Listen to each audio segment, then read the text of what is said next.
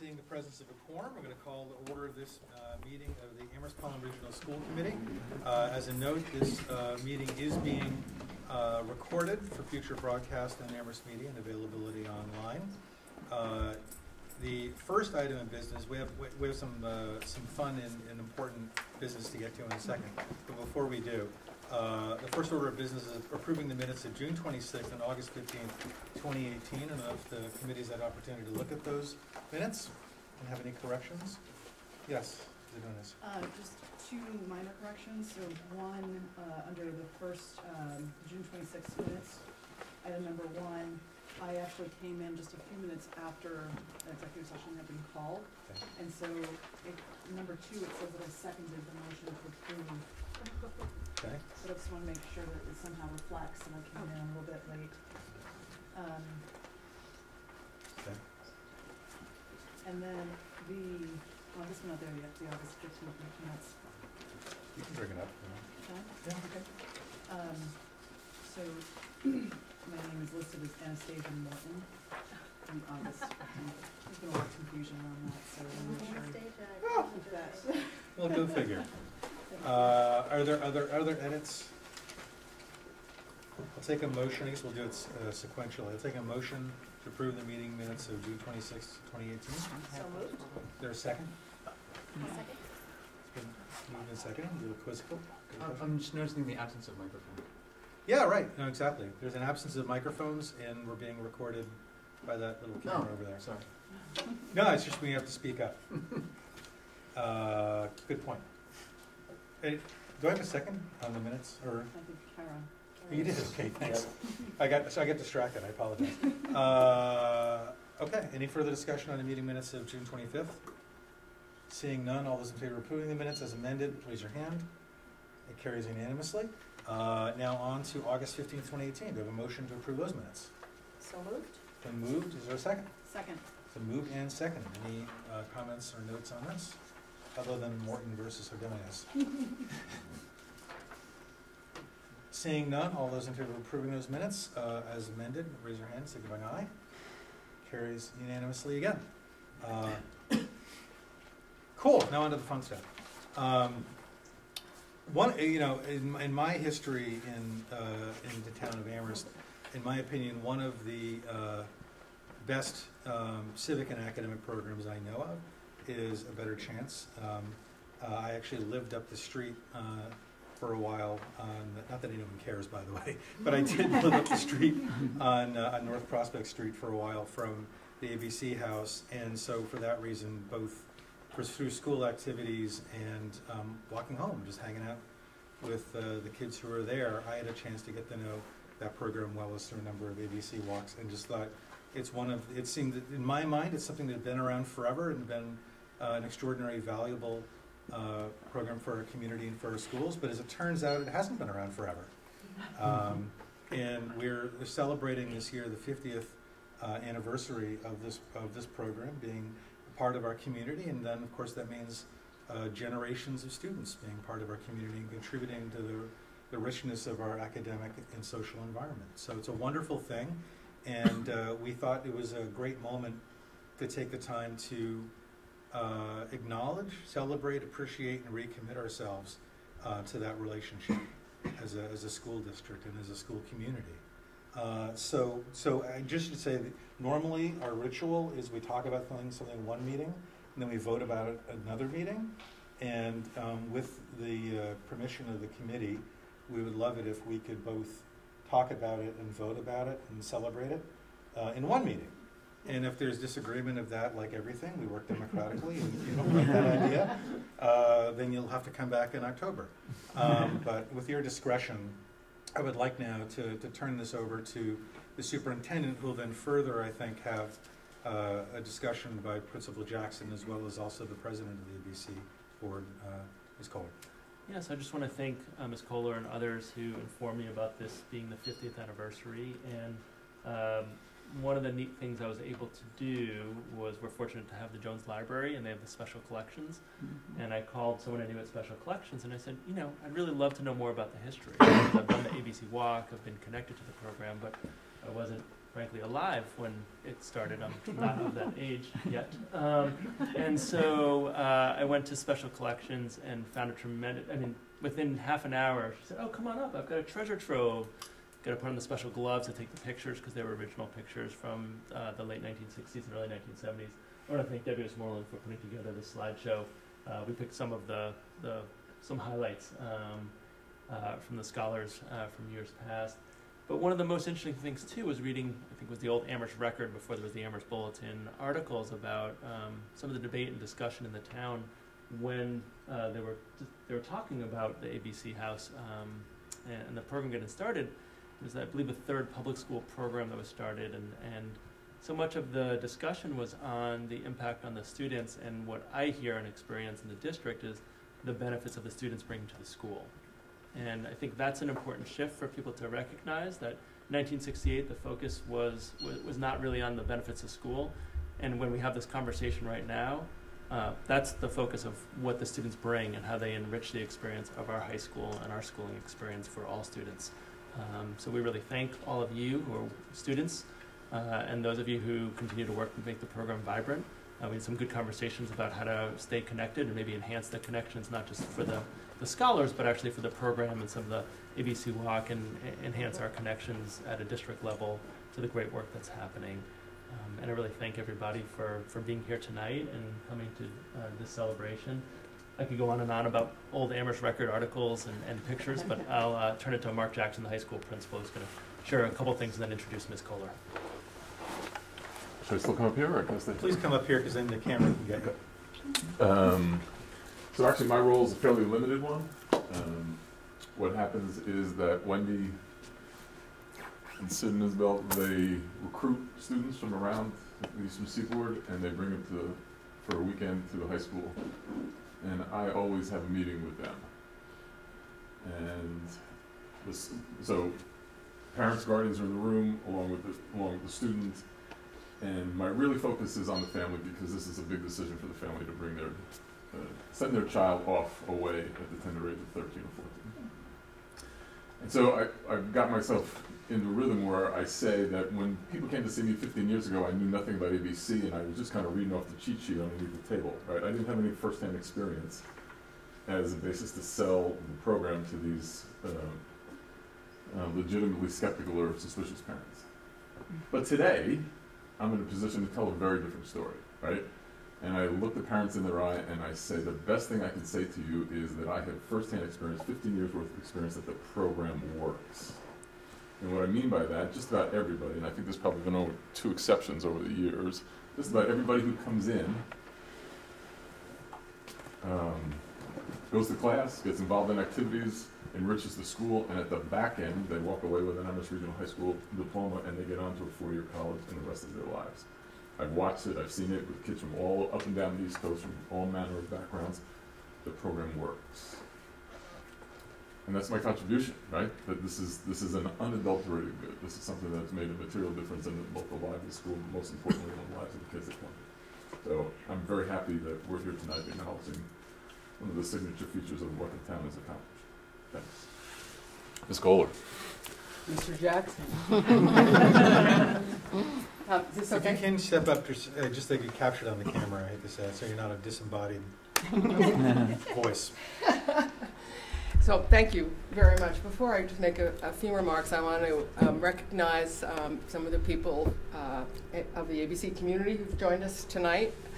First and foremost, Sid and Isabel Ferreira are resident directors. We have current and former board members present, well, at least back here. Keith Nesbitt, who's actually president-elect, Meg Hart, treasurer Kirsten Hullibird, who's very important, our walk-run coordinator. And I know there are other supporters in the room, but I would like each of our scholars to take a moment, if it's okay with the committee, to introduce themselves. Starting with you, Pierre. How are you? I'm Pierre Tillis. I'm a junior. I grew up in Bridgeport, Connecticut.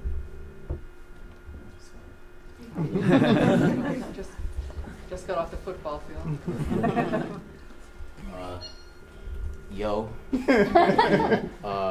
Good evening. My name is Matt Itendel. I am also from Bridgeport, Connecticut, and yeah. Sophomore. Oh, I'm a sophomore too. Hi, my name is Daniel Molina. I'm a sophomore, and I'm from Newark, New Jersey. ABC. Really enjoy ABC. I enjoy the opportunities I'm presented here. Thank you. Hi, my name is Zamir. I'm a freshman. I'm from Cleveland. My name's Rashawn Jacobs. I'm a junior and I'm from Patterson, New Jersey. Okay, thank you guys. These young men are scholars, obviously represent themselves, the program, and the proud tradition of the program and the scholars that you see on the screen. Of course, you know this is a community commitment, and that takes the full community. But at the core of it is the partnership with the regional schools, and particularly the high school. I want to particularly acknowledge Mark and Mary Custard, Liz. Everybody who's part of the staff here has given so much for so long and continues to promise to do so. And without that, we wouldn't have a program. Without the support of the Regional School Committee, there would be no Amherst A Better Chance. So as we celebrate this year, we are planning, besides the walk-run, pitch, you can pick up information about that in the back, and the gala at the end of the year. There's going to be a community gospel choir concert again that brings music of the community and different generations and people and groups from the community together. We want to acknowledge the partnership that has been so important with Amherst College for all these years providing tutorial support. But I would say first and foremost we want to acknowledge the partnership with the schools.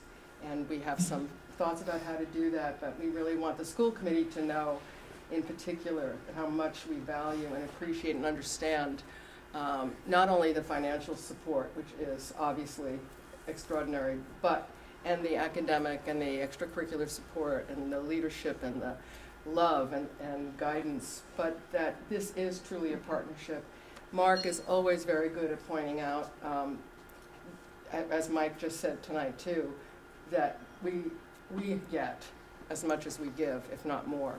I certainly can speak for that personally. I know all the adults here who've had the experience of working with these young men feel the same way. And thanks to you, we can look to the next 50 years. And I think I could just end by saying we certainly know that this crossing communities, bringing people together, learning from each other and sharing is the future of our country, the better chance we all deserve. And thank you very much. Thank you. So I'll entertain a motion. Oh, sorry, I guess should we read this thing?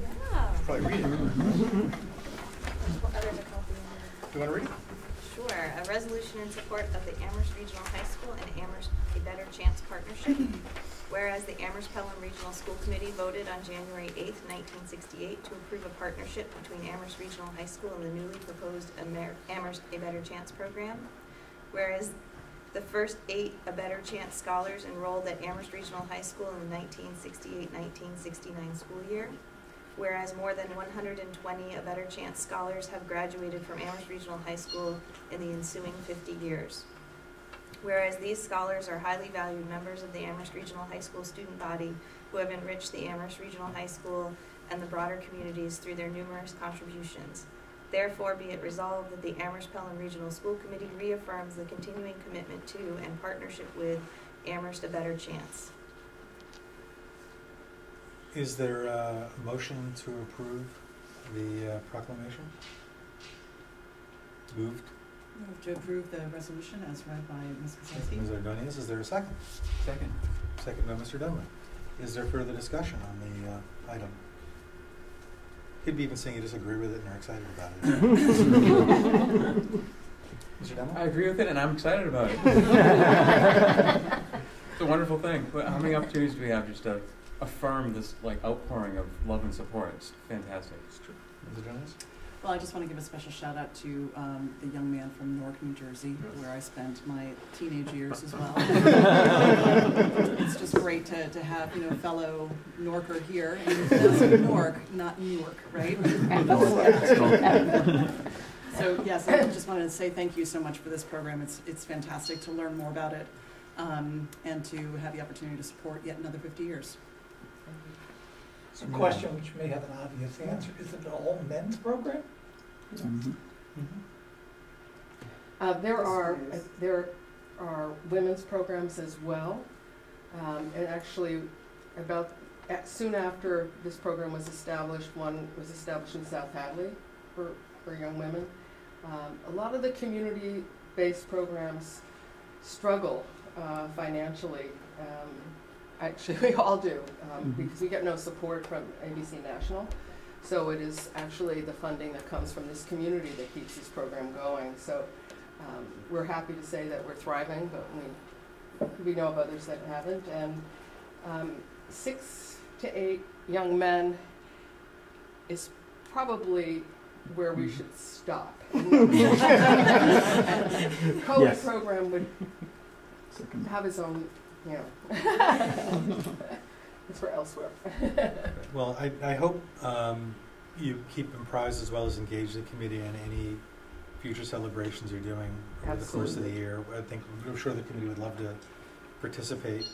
I'm not from Newark, but I actually am a native New Jerseyan myself, from northern New Jersey, so some sort of New Jersey Amherst connection, which is very positive. We will give you each your very own save the date cards for the gala. I think that'd be wonderful. I mean, also, and I don't know if you're going to get alumni up, but yes. With Judy Brooks's service, there were ABC alumni up, including some even from my generation. They're very much looking forward to coming wonderful. back. Absolutely wonderful. Any further comments? I'll just say thank you to the program, because I was a student here as well, and I have fond memories of the students that were here on the ABC.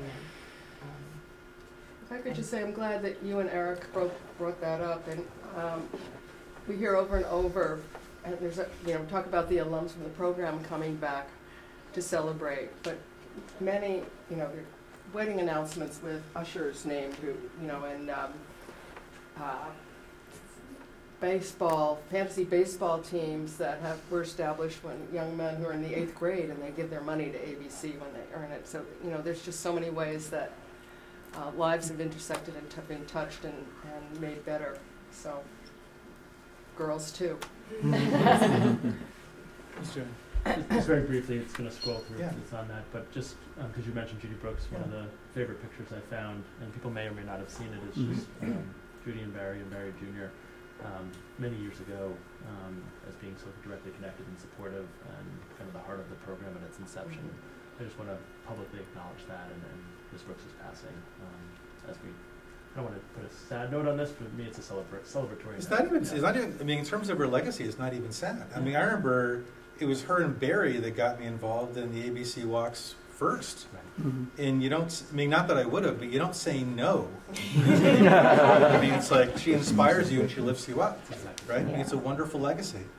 Anything further? Because also we got to sign this, and then we need to let them on their way. Because each of us gets to sign this thing. Anything further? Seeing none, all those in favor, raise your hand signifying aye. It carries unanimously. We'll pass these down. I have a couple of pens. Do you need a pen? Can we use separate pens? Yeah. I think you can.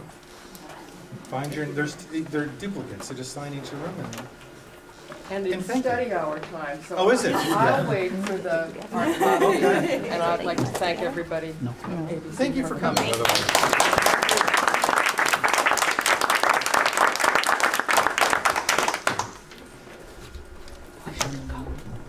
Sadly, we need to move on. It's the nature of the business. Announcements and public comment. Are there any announcements in the community? Two brief announcements. So one, right across the hallway, there's a presentation on juuling and vaping and practical information that parents and caregivers can learn about this relatively new public health issue with our students.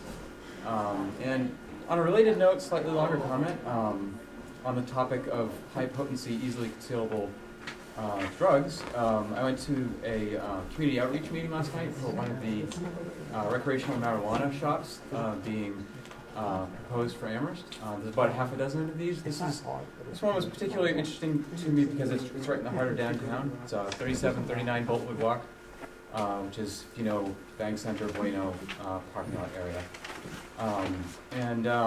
So this was the mandatory community outreach meeting. I bring it up because we've spoken about this on committee before. It was very sparsely attended. Other than myself, select board member, and some town employees, there were maybe 2 or 3 members of the public. So the operator seemed nice. I shared my concern, my generalized concern, which was, and we've heard this spoken before from some of our administrators, which is, you know, does the town want to welcome and promote easy access to this kind of a product, which is high potency, easily concealable, in the same area, same locations where the town welcomes and encourages children to congregate. And from our perspective, we're talking about middle school and high school students going downtown, being independent. This is one of the reasons why there's zoning bylaws, and if you look at the zoning map of downtown, it's almost completely covered because the Jones creates a buffer zone, the churches create a buffer zone, and there's this little splotch that is just out of the reach of the buffer zone, and that's where this location is.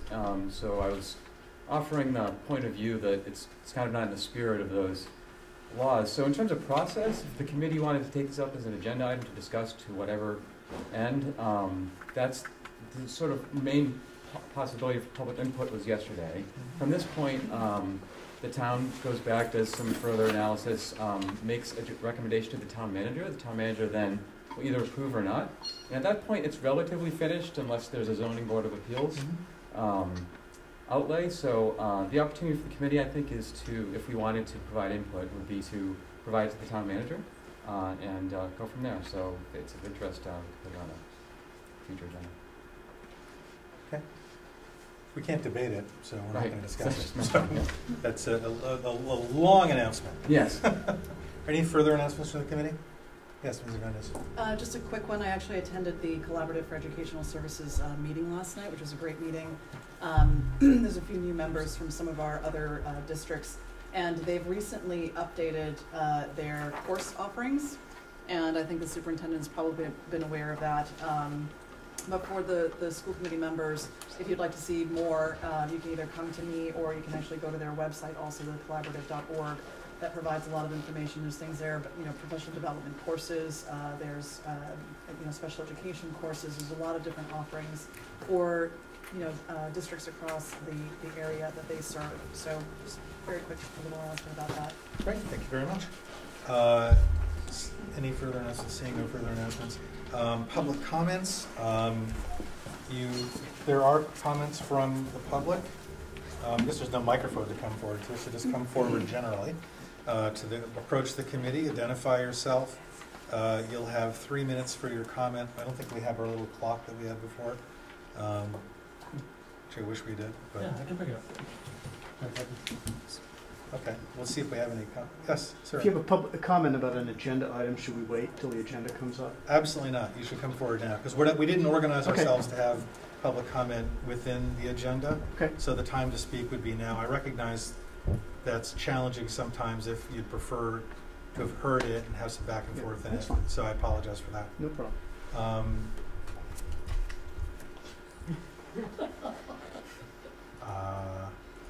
I guess we're ready. All right, I'm on the spot here. Superintendent? Very good. Are you good? Thanks. My name is Nate Buddington. I'm a parent of a recent graduate who's a sophomore in college and a junior in high school. I think you have a letter from me that I had written to the committee about requesting an audit, a professional audit of handicap accessibility for the Amherst school system. I entered into this world not voluntarily in 2015. February day, my daughter suffered a pretty severe autoimmune attack at the middle school, and within a couple of hours she was a paraplegic. And so there's this whole world that my wife and I and my daughter are now a part of. The schools have been remarkably supportive in many, many ways. I think I mentioned in the letter that return to school plan that was designed by Mary O'Brien, the nurse, the middle school, and Ron Bahanowitz. The people at Spalding Rehab Hospital said it was the best they've ever seen. And continuing up until now, from the superintendent to both principals, guidance office, the peers, the teachers, just tremendous support that we're very grateful for. And it's had a big impact on my daughter's development. She's in good shape emotionally and physically as much as she can be. And some of that has come from the good support we've had from the schools.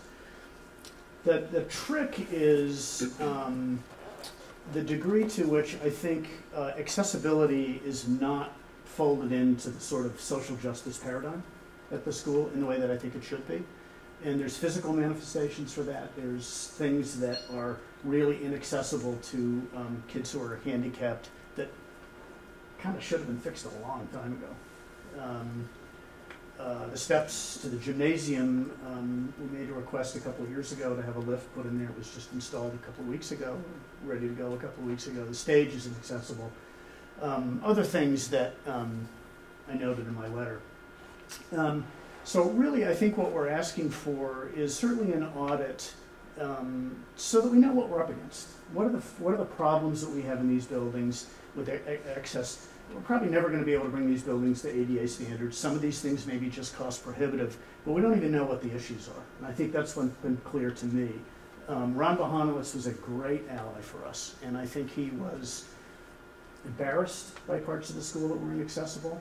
And he was just completely on top of things. And his departure, we noticed that. We've been very thankful for Ron's presence in our life for the last few years. So just to do an audit so we know what we're up against, so as monies become available, as grants may become available, maybe we can knock some of these things off to make this school more friendly and more inclusive, which is different than accessible, for kids, teachers, parents who are mobility challenged. And also to think about ways in terms of just kind of the consciousness of how we operate as a community in the schools, to figure out how we're going to place accessibility and inclusion for the handicapped within the social justice paradigm. So thanks for considering it. I appreciate it. And as a reminder, this is an item that's on our agenda later on for discussion, and we'll have that discussion. Are there further public comments? Seeing none, we'll close the public comment period. Do we have any subcommittee updates?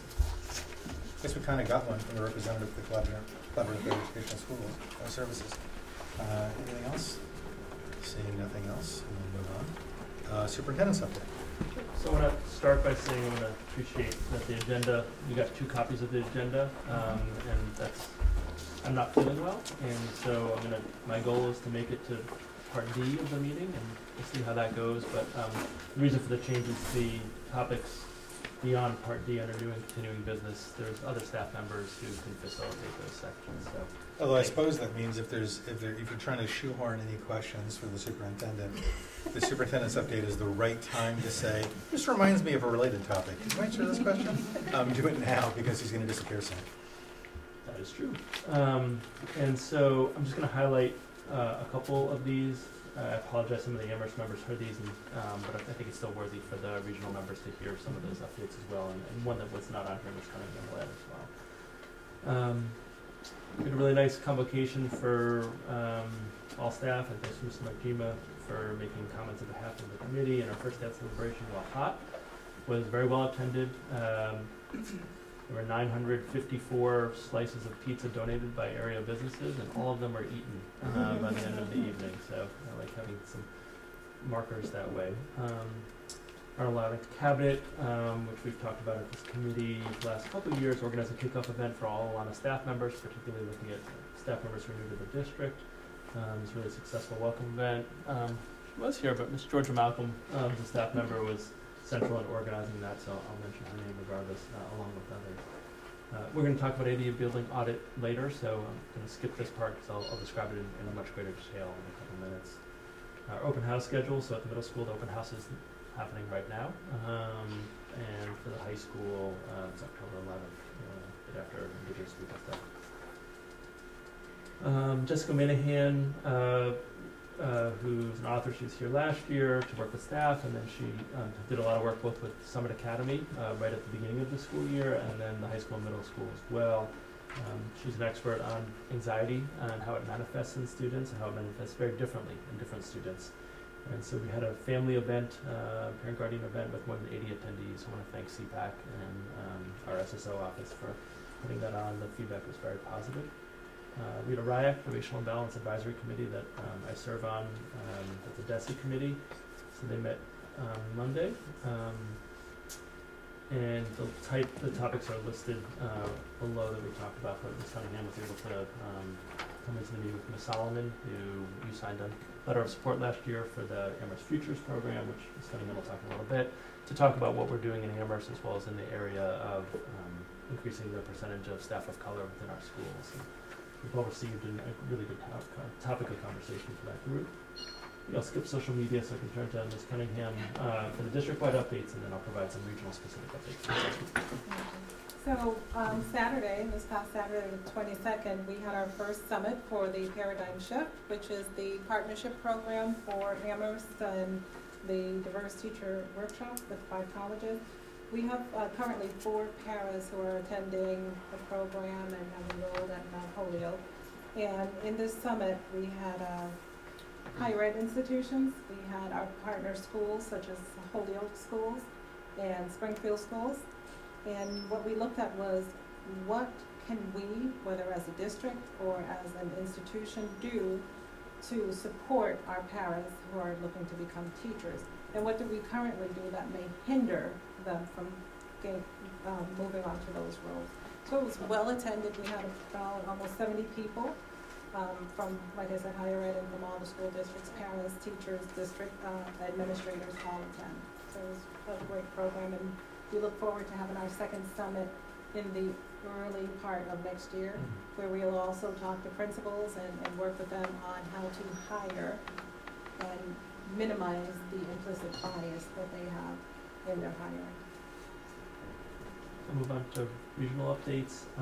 Summit Academy, so both Ms. Cunningham and I have spent quite a bit of time over at Summit Academy, making sure the students were well situated at the beginning of the school year. Many thanks to our facilities team and for the staff at Summit for getting that ball rolling very well, and the space looks great. It really is very welcoming, and I think Mr. McPherson's plans are the right amount of its own school, own identity, but also having the flexibility for when students or staff members want to be connected to the high school. If you remember all the way back, we looked at floor plans up on the screen. There's an exterior sort of shed off that, and it existed before this move, but we're working on scheduling its removal, which will help also in terms of outdoor access as well. We talked a little bit about this, I think, at the end of the year, but, I'm skipping, so let me stick with the second one. So at the end of the fiscal year, the state ended with a $1 billion roughly surplus. The governor filed a supplemental budget to how that money should be spent. Some was intended to be put into the rainy day fund. You know the technical term for that. It's the rainy day fund. All right, the rainy day fund. But there was a significant amount of funds that were put into education, both in terms of school safety broadly, so it's not just about school resource officers or something like that many schools have, but mental health professionals. There was also an increase to regional transportation and special ed circuit breaker, and the governor filed that, and there has not been action taken by the legislature. And so it just is one of these things hanging out there that we don't know if that money's coming in or not, and particularly at the regional level because of, as opposed to the other elementary districts, regional transportation for sure, but circuit breaker has a much larger impact on the regional schools than it does at the elementary level. This is no small amount of change that's at stake, so I think I'll leave it to other members who may want to talk about advocacy at some point, but right now there's a lot of uncertainty of where that sits.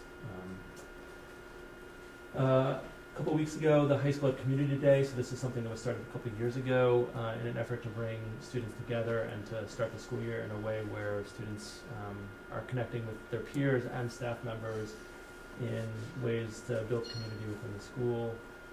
Talk about the school norms, which you can see there below, but The activities include fun things like dunk tank. Mr. Jackson's a very good sport about that, and games to really get out of the academic mindset that is, our high school has, like many high schools, and really to remind ourselves about the human aspect that we have, roughly 1,100 people spending most of their day in one site, and we should build those human connections. It's highly successful. Luckily, the weather worked out well for us. We did receive about $20,000 of emergency impact aid for displaced students, mostly in our case from Puerto Rico, not exclusively, but mostly from Puerto Rico, based on the hurricanes from last year from the federal government. Previously, we talked about the funds that were slated to come from the state government on that. And lastly, just wanted to share some of the key work that, work streams for this year. Certainly, as we talked about last year, there was a capital item of the master planning study, and looking forward on that. So we now have bids in, and we're in a process of getting towards being able to select someone to help us think about what are we doing with our spaces at the secondary level. Similarly, we'll be focusing on the math curriculum and instruction program review, and looking for some external folks to help us think about that and take a look at what we're doing 7 through 12, and really 6 through 12, because our math curriculum is a 6 through 8 math curriculum. So more on that coming, and when we look at the future agenda items, you can see that these things are all slotted out. Another one's the support of students' well-being, and that maybe sounds general, but for us it's really not. That the implications of how to approach well-being are many, but they all have the same focus. So things that we are all thinking about is what we hear. So we heard about anxiety about kids, like I talked about earlier, that's one response. Some of the vaping, right, so what's happening on the other side of the hall right now, that's another response. But we consistently continue to gather feedback about start time, right, and how can that be thought about. So we're really taking a holistic look at well-being, and that's going to be something that we'll continue to talk about throughout the year. The strategic planning process, which we'll talk about later tonight, and then invariably budgets and assessments will be a topic that comes up throughout this year. And again, slotted that multiple times as we look at the draft agendas coming up. So I thought it was just worthwhile to share, we're obviously doing more than these things, but in terms of where the workflows are and work streams, this is where a lot of our attention's headed. Other questions from the committee? I just have a comment on as far as the support of students' well-being. I've heard from 3 or 4 Shrewsbury parents who are concerned that their children or their students will not use the bathrooms because of the fear of being tapped for vaping or juuling, and they're not going to the bathroom all day. Well, thank you. That's the first I'm hearing of that, but I think we're trying to set up a meeting anyway, so I'd love to hear more about that. Okay. And share that with Mr. Jackson. Thank you. Yeah. Other questions for the superintendent before this item is closed? Seeing none, there's no real change report. I think the thing for me, actually, the last item on the superintendent's update was one of the things that Mike and I talked about, is that we want, and this follows on from the retreat, is trying to organize things and organize our conversation in ways that both are strategic, but also the work of our committee month to month and meeting to meeting. We can see what the roadmap is and where we're going from September to December and March, because it'll sneak up on us before we know it. We're going to be in the middle of regional assessment and budget conversations, and then seemingly everything else gets obliterated by that. And then anything else that we cared about is, you'll still be doing your work, the team will be doing your work, staff will be doing your work, but in terms of the committee's engagement, we can easily get waylaid by that, and I'm hoping we can keep on top of this stuff, but also as a committee, have all hands on deck in terms of making sure we do that. Which is part of that's why there was a tiny little teaser at the end, but it's going to be bigger in future agendas. And actually, we don't have the attachment, we don't have the handout for meeting topics, do we? That was distributed. There was one distributed the other day for the Amherst School Committee. Did we distribute it electronically to the committee?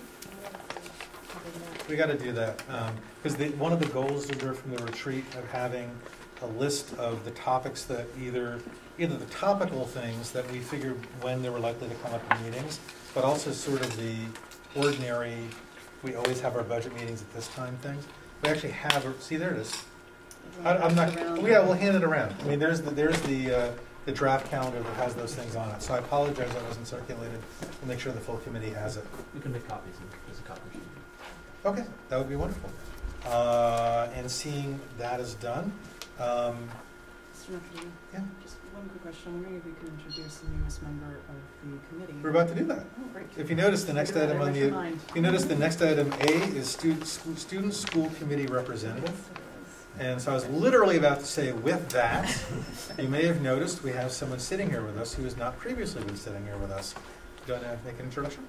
Sure. So Zebulon is a student who's been involved in student government and was connected to other students, like the student last year who was the student rep on the school committee. And Ms. Haygood talked about a process at the high school to identify someone who would be an excellent representative of the high school student body, who had strong opinions, who wouldn't be shy to share them, but also was a good listener and could connect with a large group of people who are elected officials and staff. And we're thrilled you're here. We've heard wonderful things about you from Mr. Jackson and Ms. Haygood, and I just want to thank you for your service as it starts. Welcome. Do you have anything you want to say? You can say it, otherwise. I mean, not really. Okay. And don't be shy, though. If anything comes up you want to talk about, ask questions. I hadn't thought about this, but if we'd done that at the beginning, one of the coolest things is you can actually ask questions of the superintendent during his update and grill him if you want. Seems like it might be encouraged. Yeah, well, why not? So welcome. On to item B, physical disability access discussion, which is also encompasses the question of whether we're going to do some sort of a survey. Yeah, so I want to thank Mr. Buddington for his kind comments earlier and sharing his experience and his family's experience in our school district. And I think the idea is a great one. And I've talked to Dr. Brady is also sick, so she's not here. Otherwise, she'd be here to share a little more. Maybe I'm spending too much time with Dr. Brady or vice versa. I don't know. But what we've done since we got the communication from Mr. Buddington is we reached out to a couple vendors who specialize in doing completing ADA audits in schools. We did that in a couple ways, just talking to other, Dr. Brady talked to other student service directors in the area. One of them actually did a ADA audit in an elementary school that's part of our region. It's not part of a district I work for, but it's in the 4 regional schools, 4 regional towns. And so we got a pretty good sense of the cost and what could come out of that. And I think, as Mr. Buddington said, some things are pretty obvious and we know are problematic, and other things are less visible unless you are experiencing them through a lens that not many of us have about looking about mobility and how that works. And we think it completely makes sense to follow through on Mr. Buddington's suggestion, and we feel like, through our facilities revolving account, that the cost is something that we'd be able to manage without affecting other budget items that we have. So we're actively pursuing support for getting this done in the current year, and one of the reasons we feel such urgency, in addition to what Mr. Buddington shared, is we would like to see if we can get this done before we get to a budget season and capital requests. One of the frustrating things, and I think it played out actually in one of the stories that Mr. Buddington shared, was that the capital process can seem exceedingly slow when there are things that need to be fixed that are high cost, because it's a process that involves, depending on the time of year, a request that's made, discussion of this body, then it goes to all 4 towns, it goes to town meetings. Historically, it went to 4 town meetings to be passed. The money then became available July 1st. Many of these projects can't be done except when students aren't present for long periods of time. So if the money becomes available, we try to get it done this summer that the money becomes available. Sometimes that's not possible for a whole host of reasons. So we'd really like to have the audits done on the sooner side so that when we get into capital season, it can be part of that consideration discussion about what the needs of the district are. So I think we'll have more to share at the next meeting in October about where we are, but we've 3 estimates from 3 different organizations, and we've already checked references on a number of them. I want to thank Dr. Brady, who couldn't be here. She's done most of this work, and I've connected with her quite often on it. And I really want to appreciate the public comment and the idea about how do we think about the accessibility of buildings, and the first way is understanding where our buildings are accessible and where they're not. Just as a little background, I should have started with the ADA code, and not that I'm an expert in this, but one of the challenges that our buildings were all at the regional level were all built many, many years ago. The high school had their last major change in 1998, and the ADA code continues to change and provide more and more access and mobility for students and families and staff members. But unless you're doing a major update, things aren't so visible because these buildings were built before that thinking went into the design of buildings. And so we know that there are many areas of these buildings that are not accessible, and having a better grasp of where those are specifically with ideas of what it would take to fix it, would be a really positive outcome for us to bring back to the committee to discuss as we look to capital for FY20.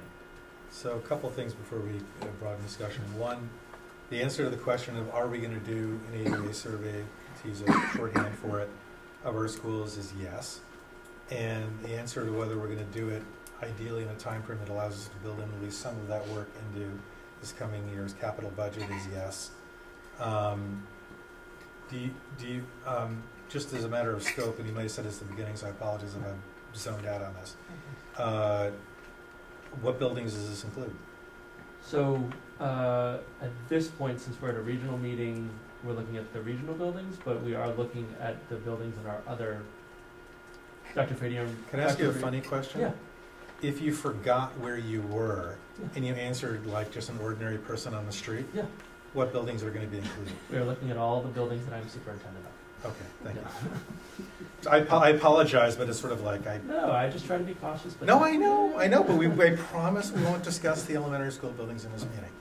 But the answer to the question is they're part of it. Cool. So the committee have comments or questions or anything? Yeah, I just wanted to read a letter that our CPAC chair had asked CPAC liaisons, Mr. and I, to read as part of this. This is from Nancy Stewart, our chair at CPAC. She was going to read it. She wasn't able to be here tonight. CPAC would like to express our appreciation to the Buddington family. The Buddington family has reached out to CPAC and made us aware of accessibility barriers facing our students. These accessibility barriers have prevented some students from participating in a true inclusive learning environment. Our students, families, and staff deserve better. Today I am writing on behalf of CPAC. CPAC is requesting that the district conduct a formal review of our school's buildings compliance with the ADA standards and design requirements. This review should be completed by an outside consultant. This consultant should be familiar with ADA standards for accessible design. Reviewers should seek to understand from community members currently in our buildings how these accessibility issues are affecting staff, students, and families. We are requesting that the results and findings of this review are shared with CPAC. The district has a legal obligation to provide our students with an inclusive learning environment in every facet of school space. Our students have a legal right to participate fully to their ability in all school activities and school-sponsored events. Please consider CPAC's request as a district priority. We look forward to partnering with the district and creating plans to accomplish fixes to ensure our schools are inclusive learning environments. That's the end of the letter. And I just wanted to thank Mr. Buddington for raising this issue at CPAC and emailing us and coming up to speak. I think it's always good for us to get objective information and then hear it personally. And I really want to point out that I really appreciate the mode in which he engaged both CPAC and the committee. He wasn't accusatory, and yet he was very clear and matter of fact. And particularly since most of these changes are going to be helping students that come afterwards, it was really in the service of continuous improvement of our district. So it's a model of interacting with our committee, I thought. So I really appreciate that. Sounds good. One of the things that came to mind in the discussion from the public comment and also your explanation, I think the ADA compliance study will probably tell us a lot about our building in terms of how we meet the regulatory requirements. I'm assuming that's sort of their general concentration area. I think it would also be interesting to know if they have experience in the broader issues that got brought up, because entering a classroom or entering a stage is one thing, but to really not have the building put up boundaries is a little bit of more of a stretch goal than the law necessarily is going to provide. And so I'm wondering where we can get that sort of input, if that will be coming from an ADA study or whether there's some other resources we could reach out to in addition to the family's experiences that might help us kind of craft a long-term plan for our buildings. Yeah, so my sense from all the different vendors that we spoke to is that they're highly conscious of some of this is about code and some of this is not about code, and it's about that feeling of inclusion that I think you're speaking about that I heard also from Mr. Buddington. And the good news that I've come to understand is that the code is getting a little bit broader. So some of this, I mean, I want to take a step back. So when we think about buildings being up to code, code changes, but buildings aren't forced to be up to the current code unless they do major renovation in the building. So I think I just want to make sure everyone has that common set. So when we think up to code, it's up to code as if we were doing, if this building was built in 2018, and not when it was built, either before code or when the code looked very differently. But the updates of the code are getting a little less technical. I mean, there's still the technical aspects, but they're getting to include more broadly things that affect the individual experience of folks who are in buildings. It's not just school buildings. I think the comparison I'm making, and it's not the best analogy, but if you look at green building codes or LEED code, there's an awful lot that's not actually about literally like the energy efficiency. That's about how close is it to a bus stop, right?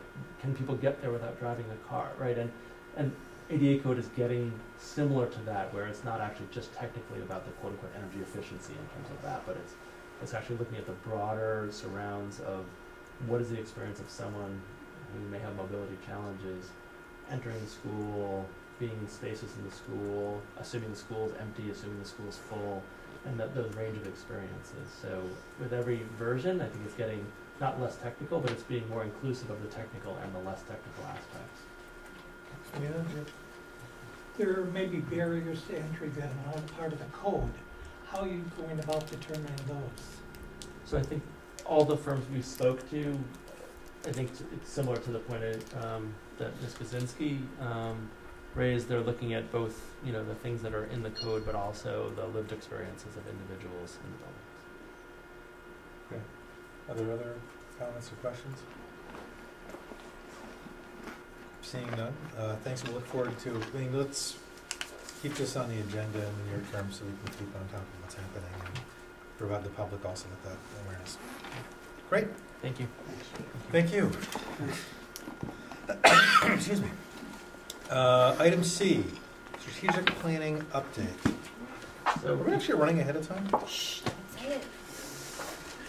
That happened 2 days ago. That's what happened. We were on time and then we blew it up. Just I apologize. I would take ownership of the person who said that. I wasn't saying that out of any undue superstition or lack thereof. It's actually, one, apart from the fact that it's utterly astonishing, it's also just because I'm hoping at some point in the near future we don't get to an item that people wish they couldn't get here until 7:50 and they really wanted to hear it. So I hope that's not the case. And it is being taped, so hopefully they can catch up a little later. Yeah, and so in the packet, this was towards the very end. I think it's like the third and the second to last page, because that's where originally was in the agenda. So if you're looking at this document that looks like this, let's see if I can keep with the pace of the meeting. So I think I'll do some brief description, and I'd like to come back with more detail at the next meeting, either in October or November. So we continue to work with Dr. Musad, who many of you met last year when he came to the school committee. We could certainly invite him to come back. I think it would be worthwhile at some point to have him come back and talk about his facilitation of the work. And what you see is that we're using the Planning for Success template, which is in process, which is a DESI-supported process around strategic planning. And, excuse me, if you look at the page before, it has some, an FAQ about strategic planning in Amherst as well that Dr. Musad has put together. I think actually the middle school principals are going over this at the middle school open house as they're soliciting participation from folks. We developed with Dr. Musad a sort of more condensed document to describe what's strategic plan about, why are we doing this, what's the process look like, so allow for a little easier access, because strategic planning can get a little cumbersome to talk about, so we asked Dr. Musad to work with us to resolve that.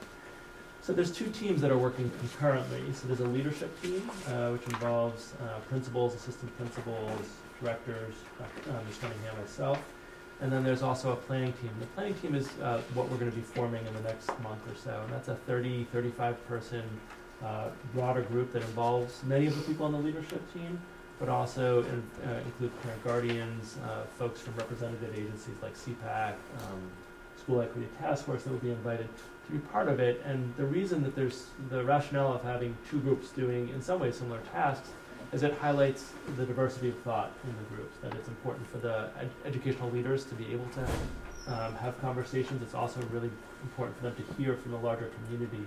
And so it's the one challenging thing about the chart is that timeline doesn't, it's not chronological. Like if you look at like where we are on the leadership team, we've had 2 meetings, we have another one next Wednesday, whereas the first planning team meeting doesn't happen until Halloween. So you have to orient yourself a little bit that way.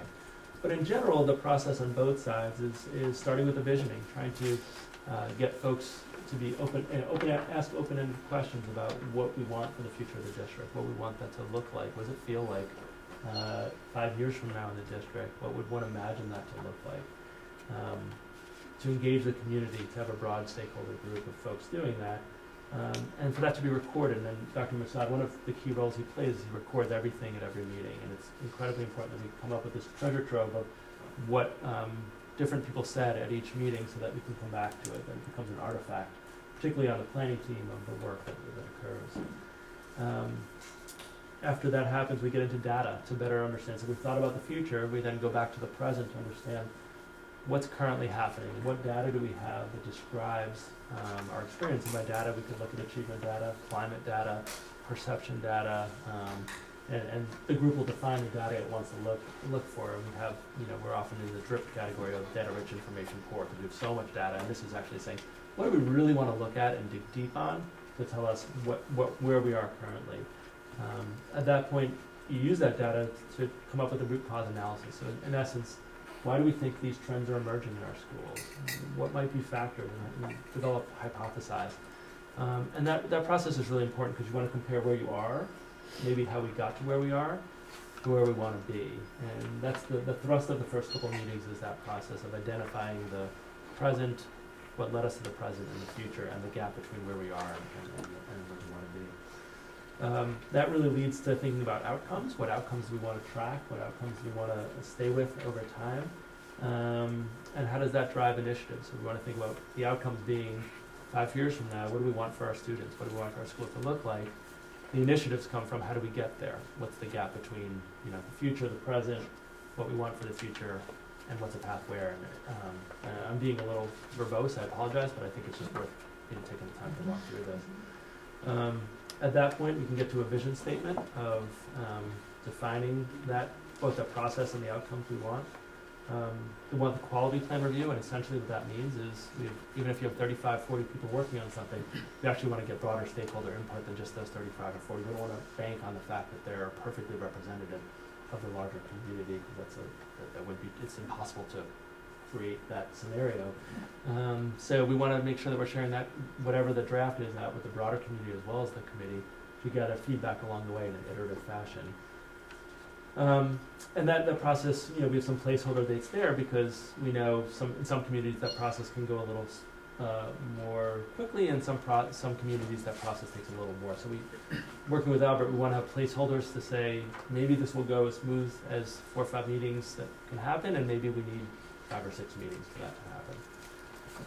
The second page really gets on developing the action plan. So if you have that long-range vision, you've got initiatives that you want to have moving forward, then you want to break it down into how do we get from where we are, not to the 5-year plan, but what does that look like in year 1, year 2, and getting a little more fine-grained in the details, because at the end of what I'll call the strategic plan, the green section here, the creating the plan, you're still at that somewhat broad level of what are the initiatives going to get us, what are the outcomes we want, and then you have to say, how are we going to get there? And so that's that second phase of developing the action plans, is getting very specific, very detailed, both on the action processes as well as the outcomes we look for as interim outcomes. Even if we have 5-year outcomes, we don't want to wait 5 years to say, oh my goodness, we weren't doing well all those years. We want to have those interim measures built in. And I think the last thing that I didn't say for the planning team is I didn't mention staff as well. And staff are a key component of the planning team. It's parents, guardians, larger community, but staff members. And both principals, the principals of all 3 of our secondary schools have already spoken about this with their staffs on the orientation day, as I did a convocation at a general level. But this would be some of the primary work of our district this year. So I have a awkward question to ask at a school committee meeting. What's the role of the school committee in this?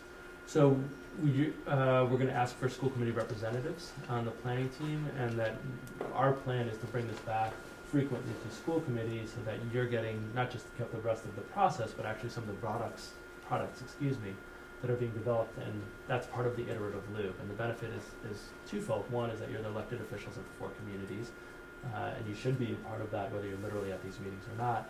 But also, this is a public meeting, so it's important that we're sharing this information with the public. People can come to make public comments and offer their opinions in public ways, which we want to engender the kind of transparency that would create.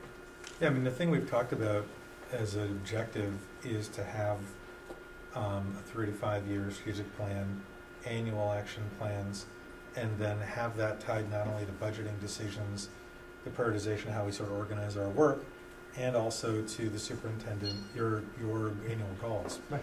And the evaluation of those goals. So I think that there are very practical reasons to have the school committee involved. And so I would hope that we'd have at least a couple members of the school committee that would be involved in the planning team.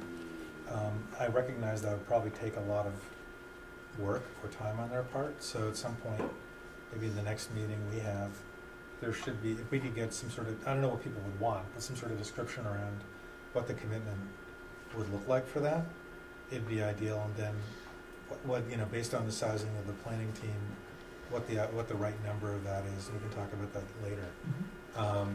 And then try to figure out how to have the committee engaged in an iterative manner with sort of the deliverables that come out of that, because it would be a disaster if there was some sort of gap between the way the committee was understanding and thinking about this work and what the actual product was. That would basically mean this is a failed process, right? I mean, that can't happen. Yep. It has to be something where there's a felt tight alignment between it.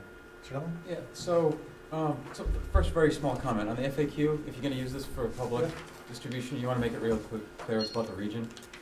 Oh, yeah, that's true. If you're not totally in the weeds on this, that's pretty easy to confuse.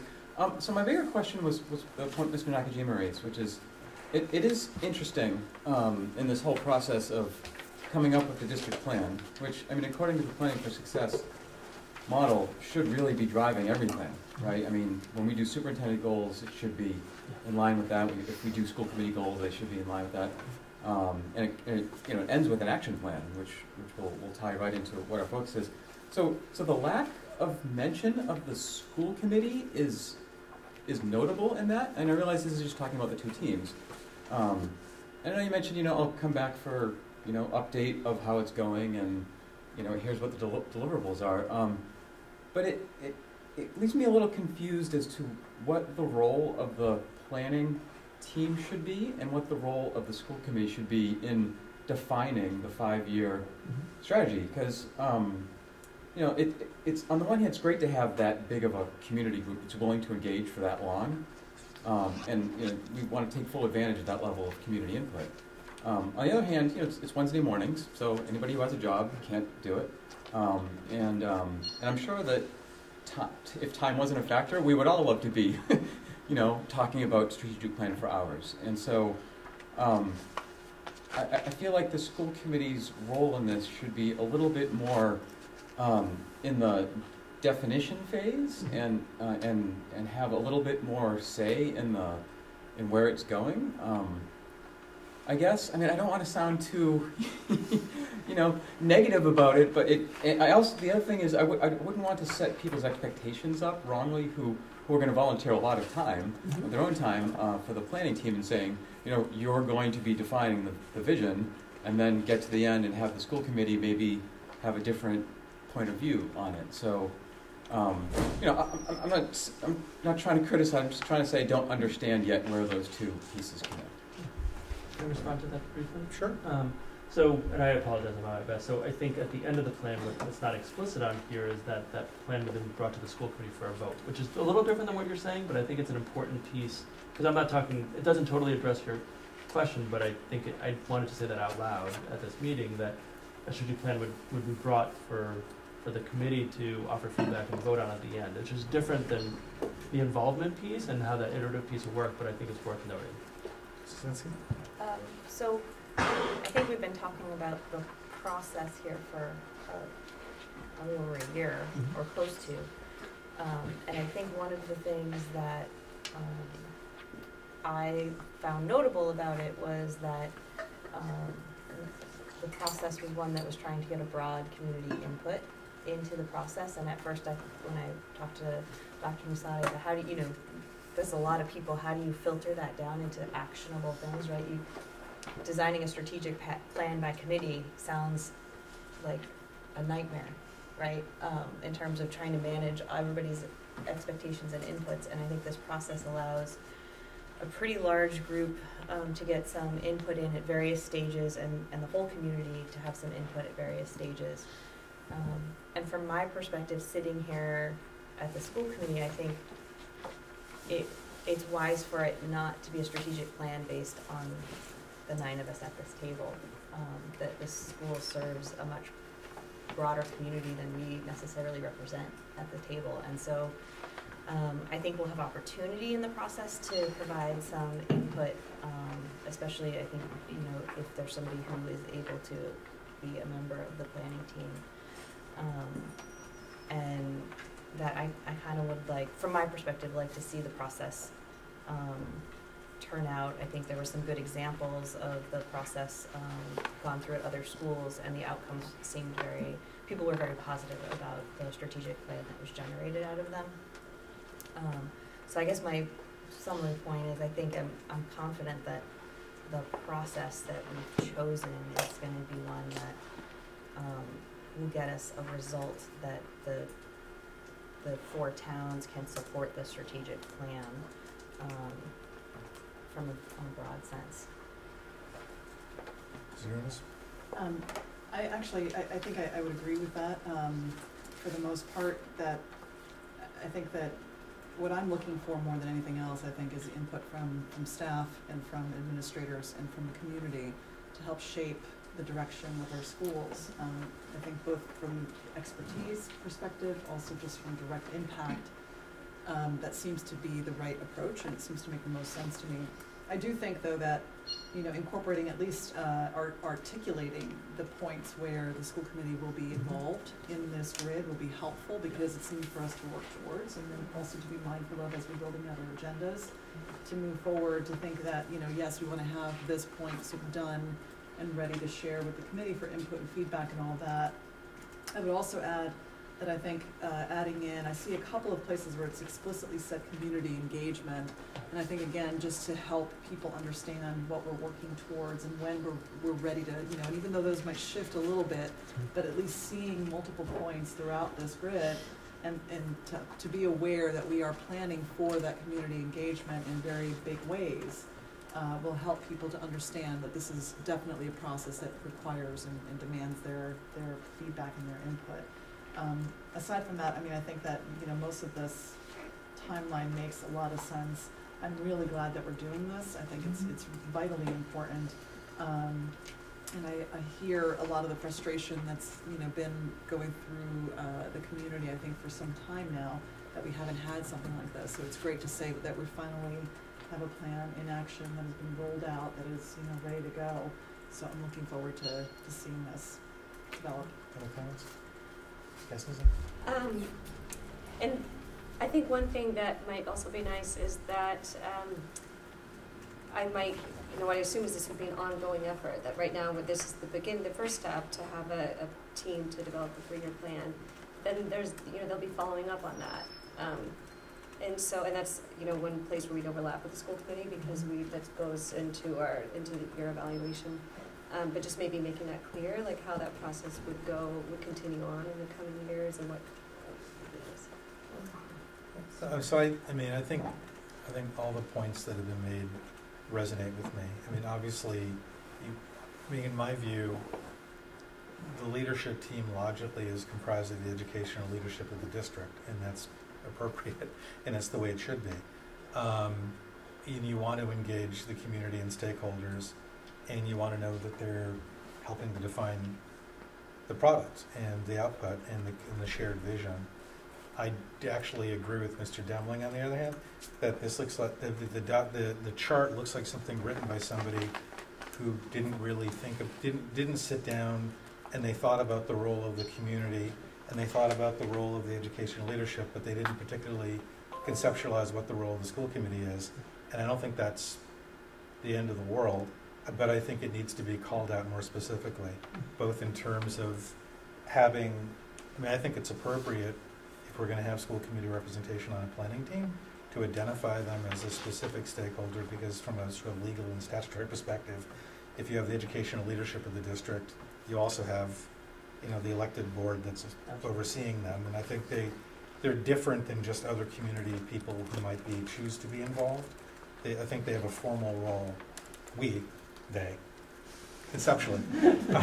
We have a formal role in the process that I think should be called out.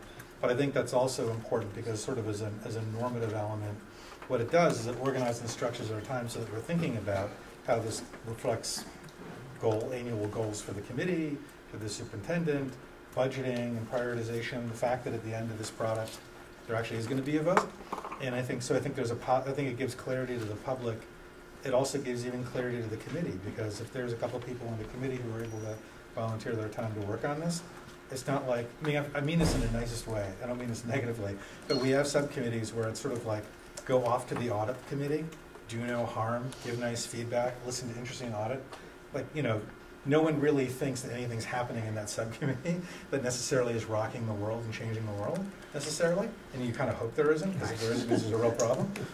This is sort of the opposite of that. This is something where whoever's working on behalf of the school committee is going to have a real obligation to reflect back, and then the committee itself, and not that any of you would or I would, but we can't check out, right? Because at the end of this process, there's going to be something coming forward that's going to then guide all the work we do. So I would just say, I think I agree with everything was said here, but you got to call out the school committee more and lay out where we're fitting in the process, and then I think about where we're involved in the committee. I don't know if the committee makes sense to people, or is it not make sense to people? I completely agree, and what I didn't bring this time was a document from last spring which talked about different stakeholder groups, and the school committee was on that stakeholder group that would be part of the planning team, so I apologize for not being more explicit about that here. And I'm talking to Dr. Musad tomorrow, so I'll talk through and bring back more specifics around the touch points and where not just the committee members who may join the planning team, but the full committee gets to review. And this is one of those things where I think if the vice chair is willing, I would volunteer myself in the vice chair.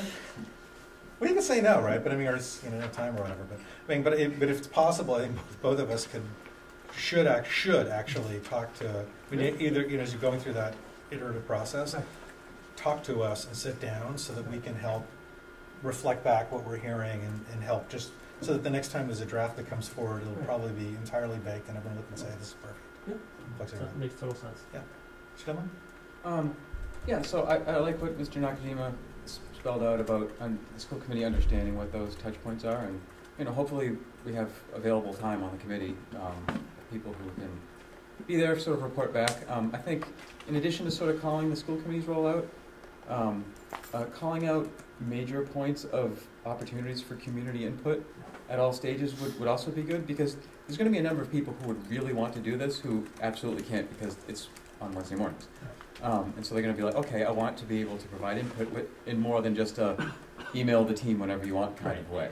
And before the vision is baked, right? And all the other things flow down. So having that as kind of the header timeline, I think will be important for people to feel like, well, if you weren't able to get on that large committee, so it's nice to get that many voices. You start to get a little bit of the benefit of the wisdom of the crowd, but it's not necessarily 100% representative of everybody and all their concerns. So, it's good to hear that that's a primary focus of the team. Very briefly, I mean, one of the reasons one of the primary topics in the first day of the planning team's community engagement is, we met down and talked about it, and Dr. Musad's opinion, I tend to agree with him, is it's great for a small group to talk about community engagement, better for 35 people coming from different towns, communities, micro-communities, to then talk about how to engage the larger communities and the smaller communities within our towns. And so that topic isn't engaging that group, that topic is actually gathering a plan that the planning team can work on to how the process can be very inclusive. So it's intentionally not on here because it's designed to be part of the process where the planning team helps draft and work on how to engage the community. Right. So are there any other questions or comments? Otherwise, we'll move on from this item right now. Seeing none, we'll move on. The next item on our agenda is superintendent goals discussion. Do we have anything to reflect to, or are we going to talk? Okay, you want to start talking? I would. So what's worked well for By the way, this means we'll be listening. I just want to clarify that, since apparently that's what we're doing right now. Well, mostly I'll talk briefly, and then I'm actually looking forward to listening. So, you know, Sharon and I spoke, and I think what's worked well in the other districts is hearing from the committee about some of their, not looking for anyone here to draft goals, but some priorities you have. I shared about some of the work streams that from the administrative side we'll be spending a lot of time on, but what I didn't want to do is draft goals prior to hearing from committee members about some thoughts on priorities. So what I'd like to do is just, I wonder if we can just go one by one, if people want to share, so I can take notes on that, and come back to the next meeting with some goals drafted that includes some of the themes that I hear from committee members. Okay. And is it possible that, so how many meetings do we have in October? One. So we're going to try to talk and vote at the same time next Sorry, I time? left that out as well. Apologizing. It's okay, you're not feeling well. Yeah, so my hope was I'd take this in and I'd share it electronically with the committee and could take individual feedback before we get to the potentially 16th, 23rd, whatever that meeting date ends up being, so that it wouldn't be collective feedback. I could take that individual feedback to make edits before the meeting. Just sort of putting that people in the front of, I guess, your mind, but also everyone else's mind, that we'd be voting on this soon, because obviously we're already into the year. So here's what we can do. We can start on one end, go around each committee member. If you want to pass and think about it for the moment, we can come back to you. No, I'm saying if you don't have anything to say at the moment, you'll have something in a moment, and you can pass. Pass, okay. Well, I'd just like to say, it sounds like we should really be trying to go back, find my piece of paper that was the superintendent's update, but it seems like you laid out some very reasonable bullets under item 5 on your update for key work for 2018-2019. So I guess the one thing that's not on here that definitely was an issue last year, and I think should continue to be on our radar and your goals, would be kind of continuing that work to make sure that the hiring process is transparent, inclusive, you know, that we're continuing to try to really increase the diversity of our staff and educators and all of it. I will also reserve the right to come back and give you another comment by email or later on tonight. And then I think this ADA work, I mean, it seems like that could fall under the broader idea of inclusivity, that this hiring could also be a supplement on, but I guess I just don't see that explicitly laid out in those bullets there, so I'd like to see something related to that. And where we can, I mean, I just think we should try to, given this strategic planning process and all of these things going on at the same time, it would be great to have a way for us to organize this so it's, there are intersections for you, so it's not 5 different masters you have to answer. Okay, I'll give you 3 as quick as I can, just ideas to think about. They're not fully formulated. You mentioned early start time. So I'm not saying a goal should be to change the early start time. But I would like to be able to know what are the barriers right now to us even thinking about it. Is it just because our plate is too full? Okay, then at what point does our plate get less full that we could start thinking about it? And then if we did, do we have plans we could take off the shelf? What does that even look like? Another thing is promoting or somehow raising the profile or expanding the integration of our arts. I constantly feel like our arts in both the middle school and the high school are so amazing. They're like so over the top. If we were known for nothing else, you know, you could put arts up on and emphasize what an amazing job. And I think it's because we do so many other things well, and we have so many other priorities that it doesn't necessarily get all the attention. When you look at it, it's amazing. And so this is kind of related to marketing and promotion, kind of related to arts integration, but it's the programming, it's the staff. We have some just incredible staff and teachers that are the reason why the delivery is so amazing. I would love to have a specific goal that leveraged that resource, right? And I guess the third thing, it was just a really less formed thought. When I saw the attendees at the anxiety presentation, that's pretty huge for a start of year topic like that. So this kind of goes under the general heading of supportive students' well-being, and made me think of a question I had asked you during the hiring process. And if money was no object, what concerns you? And we were talking about student preparedness at the very earliest ages and what we can do. And we see this in preschool a little bit. It's just that there's life is changing, and kids are coming into our schools with a different set of needs, and it's kind of hard to articulate exactly what that is sometimes, because it crosses 3 or 4 different streams. There's some kids who have trauma. There's emotional issues. There's pre-education issues. There's attention issues. We talked about a couple days ago technology and its influence, and what is that going to be like in 20 years, and how does that affect our learners? And it all sort of relates to this. What should schools be doing more to empower our students to survive and have this sort of self-sufficiency? It's really hard to articulate into a goal, but because you put support of students' well-being as a top bullet point, I thought I would just raise that. And given that the effective attention on modern technology has been an issue of concern for me as a leader. Thank you. I don't have too much to add. I think certainly supporting this ADA audit process, I think that's not just in the, doesn't benefit just students with physical disabilities, but everybody in the school. And then supportive students' well-being is certainly very broad topics. I mean, we could find some specific ways we could narrow that down, whether it's early start times, but that's a great place to start. So, thanks. Can I pass it along? So I think one of the goals should be around successfully completing the strategic planning process and the first year annual goal. The framework's laid out, but if I'm looking at the end of the year, I think it's really important that actually, just to echo this, I think it was the dominant source of topic of conversation at our retreat. And it's kind of funny because it's something that a lot of us expressed that's not only important for you and for what our goals are for the school, but honestly in terms of organizing the work we do and trying to be as helpful as possible. So I think it's a funny thing to lay on you, but since you're the educational leader of the district, such is life. That's one. We previously had a budgeting item on there around managing the 4 towns and dealing with budget and prioritizing, the quality of support for our staff and teachers and things like that. And I think that's probably a recurrent need. I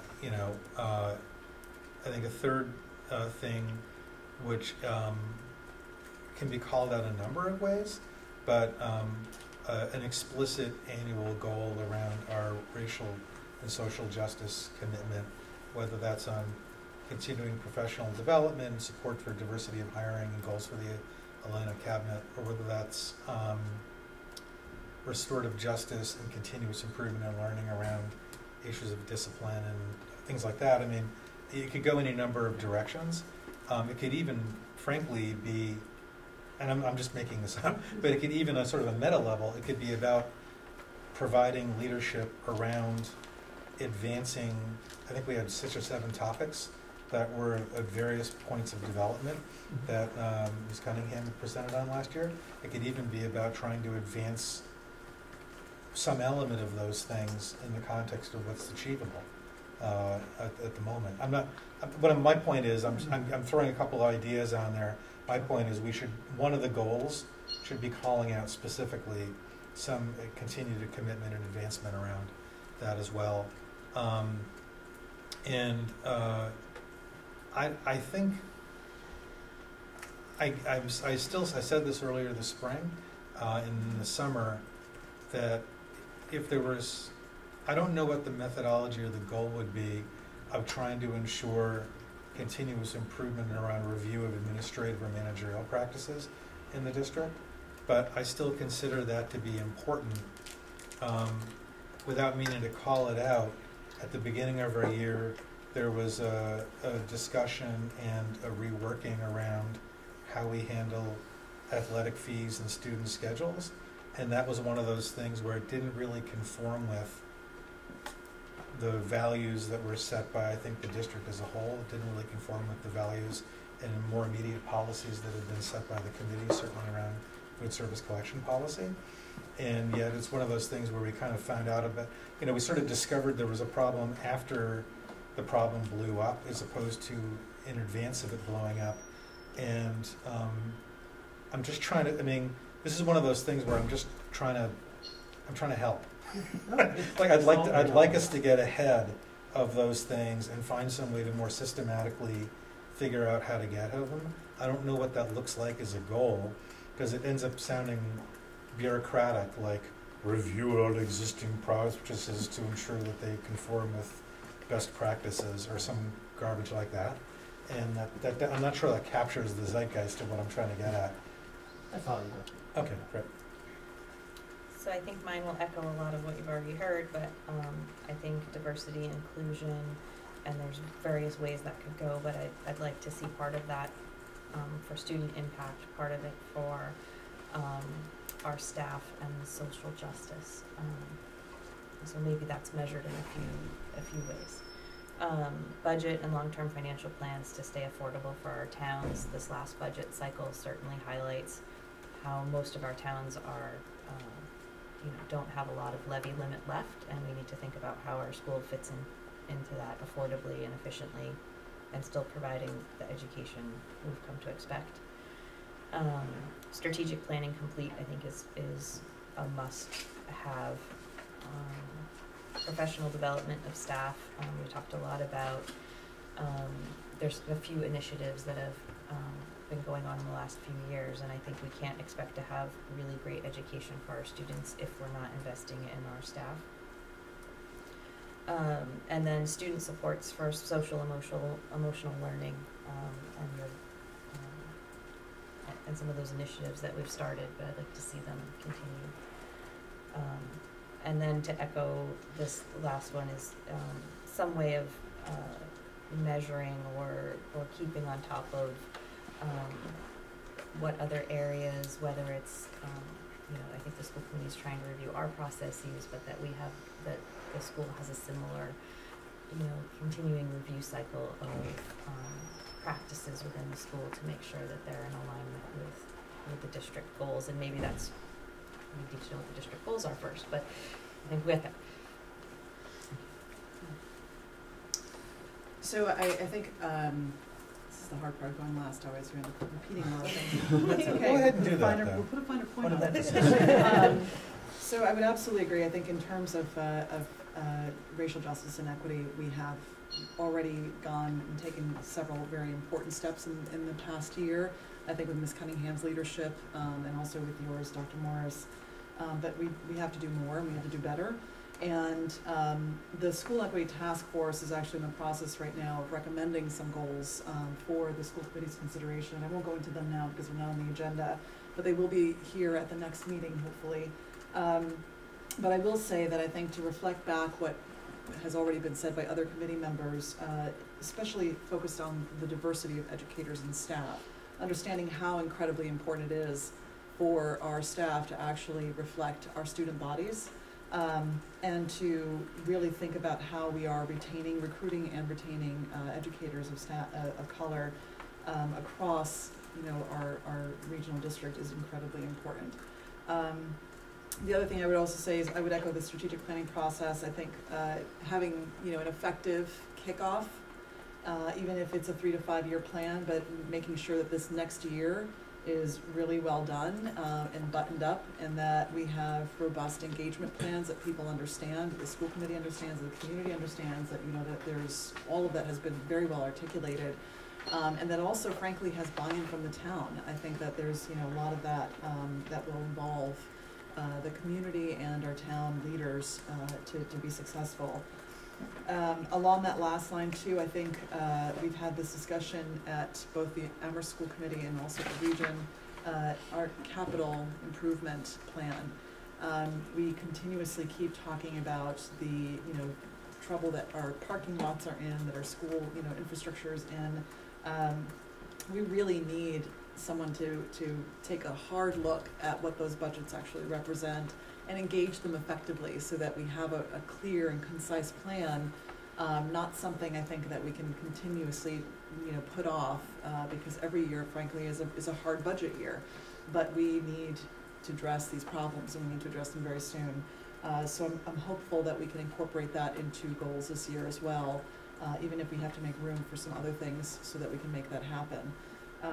So I think those are probably my three top goals at this point. But I do think that, like I said, the school committee task force will be sharing some other ideas, and I'll pass those on to you and to the committee as soon as they're available. Great. Is there anything else from the committee? Okay. Do you have anything you want to ask of us before we move on? I just want to thank you. That was incredibly helpful to hear where Good. people were coming from. So I'm glad we had this process and I didn't come with something today, because the next round will be much more informed with the comments that I heard from others. So thank you. Thank you. Awesome. Well, that's nice to hear. I'm a little positive feedback. We'll take it when we can get it. Are you done? I think I'm going to leave you in the very capable hands of Ms. Cunningham, Mr. Mangano, Ms. Palmer for the rest of the evening, if that is okay with the committee. Because my capacity, I think, is fine. Well, have a lovely evening. Feel better.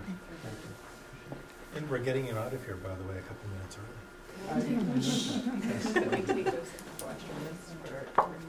Absolutely, but no, this is why we created the extra minutes. And without objection, a 5-minute recess. No objection. 5-minute recess. Thank you. Are we all here? I believe so. It's my little plug for training. Calling the meeting back to order.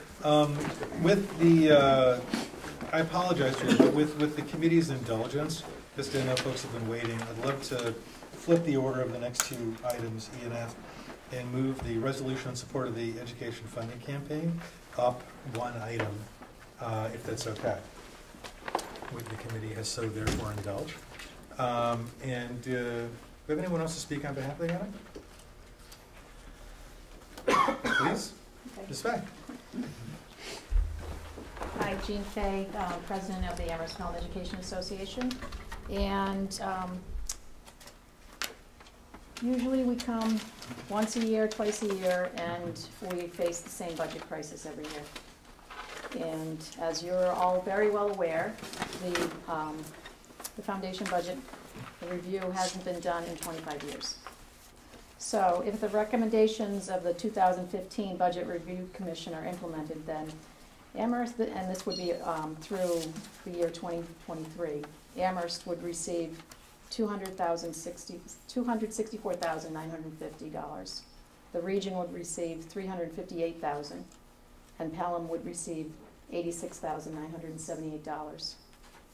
Now, I know what the schools can do with that kind of money. You know what the schools can do with that kind of money. What we'd like you to do is consider this resolution. I'm here at the regional committee meeting so that I can talk to all of the representatives from the towns to join the Amherst Pelham Education Association, as well as the Mass Teachers Association and a lot of coalitions around the state, and in forcing the legislators to fully fund public education so that our kids get the schools and the education that they deserve. It's way past time. And that we're talking about this is 2015, so we're already behind another 2 years, and it's just going to be increasing, and the things are just going to be getting worse and worse. So for your consideration, I would hope that you would join us in asking the legislature by May 1st to pass a budget that is good for public education and provides the kids with the education that all of them deserve, not just students that live in wealthier towns and communities. Thank you. Are there, so by the way, the draft resolution is in your packets, and it could obviously be adapted readily to insert the name of the district and the amount and the closing. Therefore, be it resolved that the Amherst Pelham Regional School Committee urges the legislature Those would be easy edits to make. I guess for the purposes of the public, it says resolution in support of full funding for our public schools, whereas free public schools available to all students without exception are foundational to our democracy and are required by the state constitution, and whereas all of our students, no matter where they live, deserve high-quality public schools that teach the whole child and provide them with a rich school experience that addresses their academic, social, and emotional needs, whereas the state's foundation budget formula, which determines state aid to each district, has been woefully outdated for years, therefore underfunding our districts by more than $1 billion a year for essential educational services, and whereas an updated foundation budget formula would bring the Amherst Pelham Regional School District up to $385,000 in additional state aid each year, allowing this district to move closer to providing all students with the education to which they are entitled as residents of the Commonwealth, and whereas the legislature failed to pass any foundation budget legislation in the last session, leaving districts, educators, and students without the funds necessary to support the schools our students deserve in every district in the state. Therefore, be it resolved that the Amherst Pelham Regional School District urges the legislature to approve and fully fund a new foundation budget formula by May 1st, 2019. We could adopt this now. We could adopt this, consider adoption later. I'm open to the committee's decision on that, depending on how, I want to say controversial, but what your opinions would be. What's to be gained by a delay? Nothing. I'm saying you're the committee. I'm not an autocrat, right? It's like the entire point. I could say, do you want everyone's, who wants to vote yes, right? I mean, I'm not going to do that. Somebody can move it on the other hand if they want to. I was just wondering what's to gain by the delay. Nothing. Thank you. Mr. Menino, I apologize. You asked a simple question, and you deserved a simple answer. I move to approve the resolution as read by Mr. Nakajima, and with the edits that we would put in afterwards to clarify which region and school committee is involved. Is there a second? Second. It's been moved by Mr. Donius, seconded by Mr. Demling. Are there further comments? Mr. Demling? We talked about this topic a lot, so we don't need to belabor all the details, but I would say for the public's edification, they hear us talk about advocacy all the time, and there can be a little bit of advocacy fatigue. We're always talking about underfunded, we're always talking about this and that. This is a particularly focused moment, I think, for state level advocacy. Ms. Fay talked about working with other organizations, so the MTA is definitely making this a priority. Mass Ed Justice Alliance, which is a grassroots organization across the state that's been working with teachers and school committees and parents and concerned communities, is really activating on this at the same time. Mass Association of School Committees is trying to get on board, and by the way, we all should have gotten an email from MASC asking us about what their priorities should be. This is certainly a good answer to give them.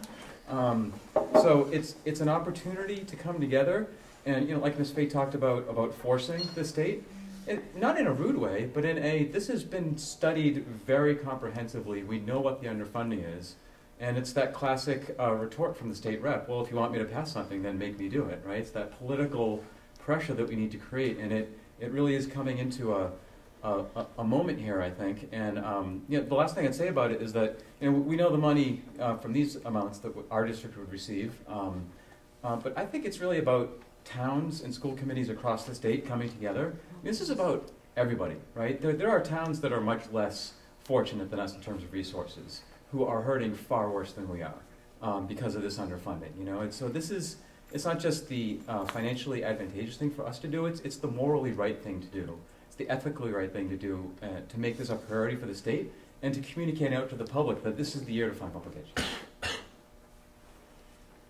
Is there this?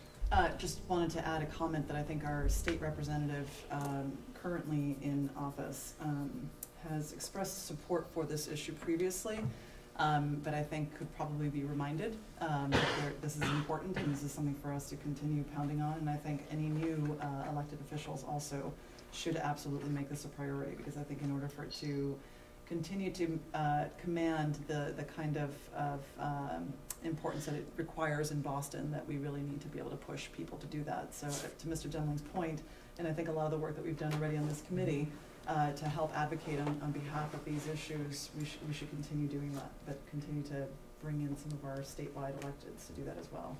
Yeah, that, and I think some of the other select boards, finance committees, and things like that. I mean, we're heading into another budget season for the regional committee, and I don't think I'm telling any secrets to say it's probably going to be another lousy season of arguments amongst the 4 towns. And if you really, some of those arguments are becoming really pointed around educational philosophy and how that affects our budget and support for our schools. But the reality is, if you pull back for a second, and then you look at the underfunding of Chapter 70, the underfunding of regional accounts, and the diversion of money for charter schools, you can actually see where the pressure is coming from, right? Between unfunded mandates, underfunded accounts, and then a philosophy of draining money from our school districts. I actually think, weirdly enough, this is a propitious moment to organize, because I think there's going to be a prairie fire rebellion in this state that matches like Prop 2.5 and Prop 13 soon, around the ways in which our municipal accounts, our taxpayers, and our schools are getting screwed right now. And but the point is, it won't happen by accident. It'll happen if we organize. So I think we should organize on this. I think we should organize on charter schools, and I think we should organize on our regional accounts, all 3 of them. And we should do it vocally, and we should do it in an organized fashion. Any other discussion on this, though? Seeing none, all those in favor, raise your hand. Cool, passes unanimously. We can draft this up, and thanks for bringing it. We can like do something pretty with this, letterhead and signatures and stuff like that. Cool. Yes. Yeah, I think in terms of visibility and getting the word out and getting people activated, we can also send it out to local press. Absolutely, we should. I mean, let's follow up on this later, but we should get it out in general, as well as obviously CC electeds, but also local officials as well as state officials. Great.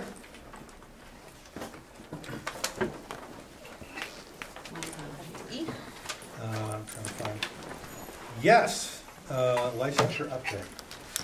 Imagine when at one point this would have been the talk of the town, the hit, the thing that would be up here with ice cream and popcorn. Well, I have good news to share, and that is that all of our principals and assistant principals at the secondary level are fully licensed with their 912 assistant principal license. So David Slovin has his professional license, Mickey Gramacki has her professional license, Mark Jackson has his professional license, Talib Sadiq, who's the assistant principal at the high school now, he has his initial license. Rebecca Sweetman and Joseph Smith, they have their initial license at the 5.8 level. So they're all licensed. Great. Are there any follow-up questions? Mr. Maynard? Are there any unlicensed positions? Unlicensed? Well, any positions held by unlicensed people. At the regional level, I'm doing an audit right now. And so in my November presentation, I'll be better able to share that. And that would include teaching positions, and so we've just done the administration. I've done the administration. Thank you. Okay, great. Anything else? Seeing none, thank you very much. Thank you. Okay, so the next item is food services update. I don't see any trays of food out there. Sasha, do you want to come This sit is with not me? going to be a show and tell, it's just going to be a tell. Yeah, mostly a towel. That's a good way to put it. I've been pestering him for financial details since like June, and he was like, "Can you wait? We're going to put together." So I apologize, Ms. Kosensky. They have put meat on the bones more powerful than any tray of treats could ever be. That is a true statement. So has everyone met Sasha Palmer, our new food service director? Sasha Palmer, new food service director, doing a great job so far. And so the way we're going to organize this update is I'm going to go through the slides sort of briefly, each slide briefly, and then I'm going to turn it over to Sasha, and she's going to talk about the program and what's coming up to be excited about. Is there a microphone I should be talking about? No. Nope. Okay. Which actually just means because the microphone's way back there for purposes of that way, sort of? or just like at least this way. Okay. And then, There's the cone. The cone, exactly. All right, so the first thing I wanted to do is thank everyone who helped make the food service program a success last year, mainly our kitchen staff, our sustainability coordinator, Jen Reese, school garden coordinators, maintenance staff, everybody basically who's involved in the program really came together last year to make the program do really well. Some background, just quickly some context. We had Whitson's for about 10 years, and then we had Chartwell's before that, so we were outsourced. And this committee decided to bring the program back in-house. So last year was our first year having the program completely run by the district. So what does that mean? Basically, all the functions of the management operation came in-house to our staff here. So menu planning, food purchasing, hiring, firing, dietetic work, state reports, compliance, all that came to the district staff. So we were in charge of everything that we hadn't done, frankly, in quite a while. And so last year's program was really focused on trying to achieve, or at least make progress on the goals that the community visioning group set, which was maybe 2 years prior. These were the 12, 11-ish goals that the committee had set. And so we intentionally made progress on each of these. So the first one, taste. So we focused on using higher quality ingredients, quite frankly, and you'll see that in the cost. Our food cost did go up, which was intentional.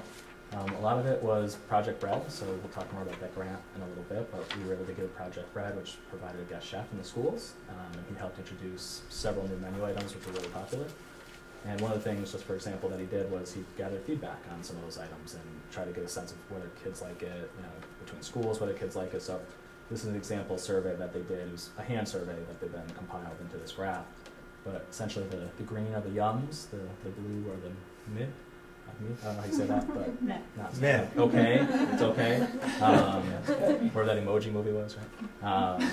And then the yellows were the no thanks, they didn't like it. So you can see there's differences across the schools. Crocker Farm really liked the Green Monster Pizza, which had vegetables that were grown in our school gardens in it. And Fall River, that's nice. So. Other goals, so scratch cooking. So again, a lot of Chef Sam's new menu concepts were from scratch cooking items. You can see those over on the right. There's basically a list of all the new things that we introduced last year. For quality food, so we started purchasing that food through the collaborative for education, which is where most of the districts around here get their food. Then we started working with some more local vendors. When, for example, Arnold's Meats, that's where we started getting our hamburgers and meat products from. And the good thing about a lot of our new menu options is that the model that Project Bread uses is that they come in, they taste test with kids first, they kind of build with excitement, then they put on the menu.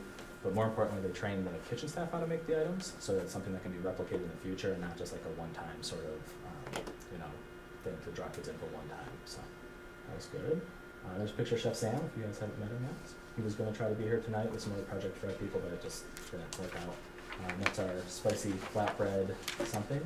That's the spicy chicken flatbread. Spicy chicken flatbread right there. It's a catchy name. Spicy flatbread something. A popular item, despite the fact it's mystery meat apparently. But it was very successful.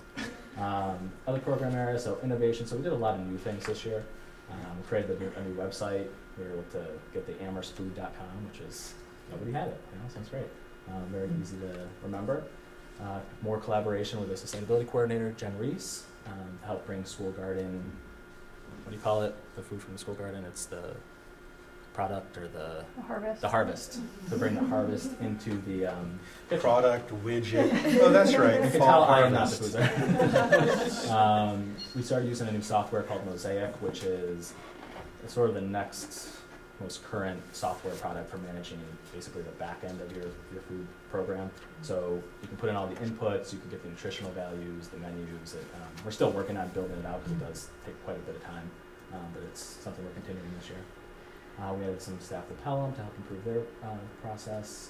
We use the electronic notifications where we do balances, improve menus to note local and vegan options, which is one of the values that the community visioning group created.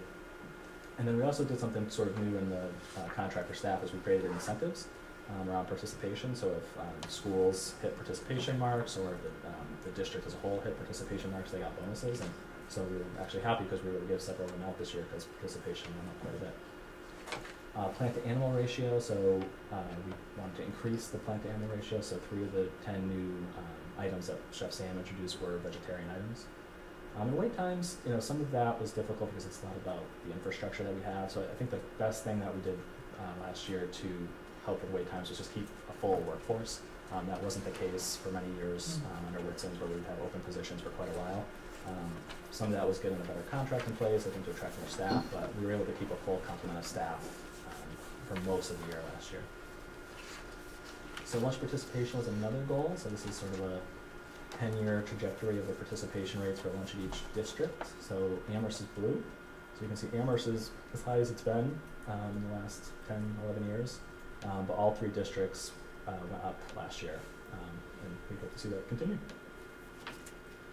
This is just total lunch count, so it's not a percentage, but just total lunch counts. And so every single school went up last year in terms of the actual lunch count number from the year before to last year, which is great, and even better considering that our enrollment's generally going down at the school, so to serve more lunches with fewer kids is a good sign.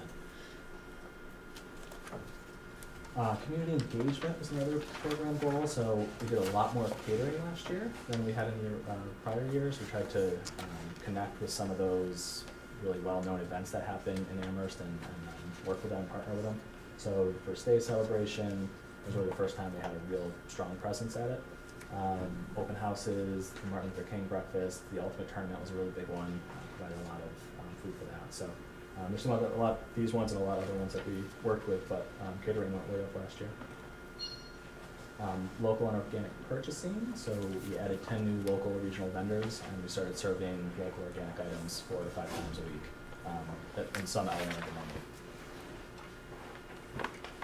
Nutrition education, so Chef Sam, he was in the Chef in Schools program, so part of it was just interacting with students in the cafeteria when he was doing the taste test, find out what their likes and their dislikes. Also the collaboration with our sustainability coordinator. See the last piece there, so the garden soil was tested and the students basically helped harvest the produce that was going to be used in the cafeteria. And the 2 menu items that used that harvest was the school garden soup day and the green lobster pizza. So there are a couple other areas that I think were important to note from last year. So workforce development, we had about 50% of our staff turnover, which isn't totally unusual, but I think the staff we did hire have continued to make really strong contributions to the program. We increased the diversity of the workforce, so we went from about 5% staff of color to 35%. And for our cook positions, which was like the next, like the middle position, we went from 20% to 60%. We had more professional development built in, again, as part of the contract that we negotiated, and we tried to make the PD accessible to everyone. We have a few staff that speak Spanish primarily, so we took advantage of our new software for an earpiece that basically someone can translate into the earpiece while someone's speaking English, and they can make sure that the presentation is accessible kind of in real time. And the ongoing professional development that Chef Sam provided, basically he was in schools for 10 months of the year, he would pick a school each month, and he would provide culinary training while he was doing new meals to each of the staff in the building. We've gotten a lot of new grants last year. So Project Bread was an in-kind grant that was valued at about $26,000. We had Chef Sam, I think, 2 days a week for the entire year. We had a few other little grants. The other big one that Sasha will talk a little bit more about later is the USDA Farm to School Planning Grant. Sasha had to go to Detroit last week, lovely city of Detroit, to basically meet with all the other people that got the grant and talk about what that's going to look like for this year. Our collection policy, which Eric mentioned earlier, we think it's going pretty well in terms of, it's definitely going well in terms of communication. We've had really positive feedback, and we've spoken with a lot more families than we have in the past, and I think it's working out well. In terms of the data, so this is our overdue balances sort of over at times when we check it. So basically when we go into NutriCare, we check it. You can't go back to a previous date, so you can only get it like on that day. So we've got to do a better job of sort of having regular check-ins that are have equal intervals, but these are the different intervals that we've checked it over the past several years. So you can see it kind of bottomed out around January of 2018, and we've seen it start to come back up. So it's at about $48,000 as of when I did this, and when I checked it today, it was at about $46,000. So it's making progress to go back up.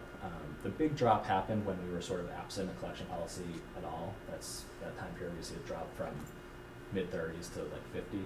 That was when we had a policy that was sort of draft, but then it was sort of paused for a while, and there was sort of this nothing for a little bit. But we're seeing positive progress with that as well. Expanded summer program. So the blue bar, the dark blue bar shows the lunches that we've served during the summer. And the light blue is the breakfast, and the yellow is snacks. So you can see our lunches have grown significantly from the first year we did in 2015 to last year. And last year we also implemented snacks, so that's why that's there for the first time, and our breakfasts have gone way up. So we added a bunch of new sites. Fort River was new this year. We did all the LSC sports camps. Jones Library was new, and we expanded the high school and middle school. So that was really good. To the financials, Audra, you asked me about. So this slide, so the first comparison there is meal sales. So the blue bars are meal sales last year, and the red bars are meal sales this year. So we want the red bar to be higher, and it is. The money we brought in from sales went up. The next one is our labor costs from FY17 to FY18. We wanted that one to go down, and it did, which is great. The one after that is food costs. Those went up, and so we had a study done by MASBO, which is the Mass Association of School Business Officials. They brought in a couple of food service directors, and they said really the target that you want is 50-50 in terms of your labor and your food costs. And so we're making progress to get to that place. When we in FY17, we were about 30% food and 70% labor. After last year, we're about 60% labor and 40% food. So we're getting closer to that 50-50 mark of having, spending equally on your food. Where did they come up with such a guideline, 50-50? Well, if you're spending much more on labor than you're on your food, either your food quality is really low or you're spending a lot on your labor. So they want to see sort of an even balance of what you're spending on your food versus the staff that are preparing that food. I'll give you a report. That's what they recommend. Well, I mean, the goal is quality of the service. Now, well, what if it just costs a lot of money for food? Yeah, quality of service, but also quality of the food, right? So, and the last bar here is the management fee, which went from $60,000 to zero, which was one of the financial benefits of bringing the program back in-house. So these are sort of the numbers. So in general, just the bottom line, we went from having a $224,000 deficit in FY17 down to a $150,000 deficit in FY18. And what that allowed us to do too is put away a little bit extra money in the food service revolving fund to help replace some of the equipment that's getting really old, especially at the elementary level. There's some, as we've heard, capital needs. There's some capital needs for equipment that'll help replace. So reasons to stay excited for next year, USD planning grant, breakfast in the classroom. I won't spend too much time because Sasha's going to talk about this, but we're really excited to have Sasha here. She brings a lot of experience from the district she's worked in before. The first day she was spotting things that literally the first day I was driving around schools, and she was like, that fridge doesn't look like the right fridge. She went in, she's like, it's not. She's got a real strong background in food safety in particular, so we're really excited to have Sasha. And I'm going to hand it over. All right, that's the other slide. All right, thanks for having me. I'm excited to be here. The USDA planning grant. I was excited to be in Detroit. I had a little of their water and came back sick, I'm just saying. But we are in the beginning stage of getting together a committee to implement that planning grant. We have 3 objectives that we're working with. We have food service portion where we concentrate on the menu and purchasing local, introducing diversity into our menus. We also have the curriculum development, making sure the educational portion of the grant where our curriculum development specialists would be integral in getting farm to school into classrooms and getting kids excited about where their food is coming from and how it is grown. We also have the farm portion where we liaison with farmers and our local supporters, our local community to make sure that we are using and utilizing the resources that we have in the community. I was excited to come into a community where there are so many farms. I started in the summer and we had that farm to school showcase and a number of farmers turned up and was excited to be a part of our initiative. So we are in the stages of gathering that team. We would like to have as many people as we can on that team who is dedicated to the cause, getting fresh local produce in schools. One thing that I heard when I just came in was what are you doing about having healthy, fresh, clean food in our unprocessed food? And being in this area where there is so much resources, we should strive to have most of those local produce into our school menus. Breakfast in the classroom. I am a champion of breakfast in the classroom. I have implemented it in other districts, and I see the benefits of breakfast in the classroom.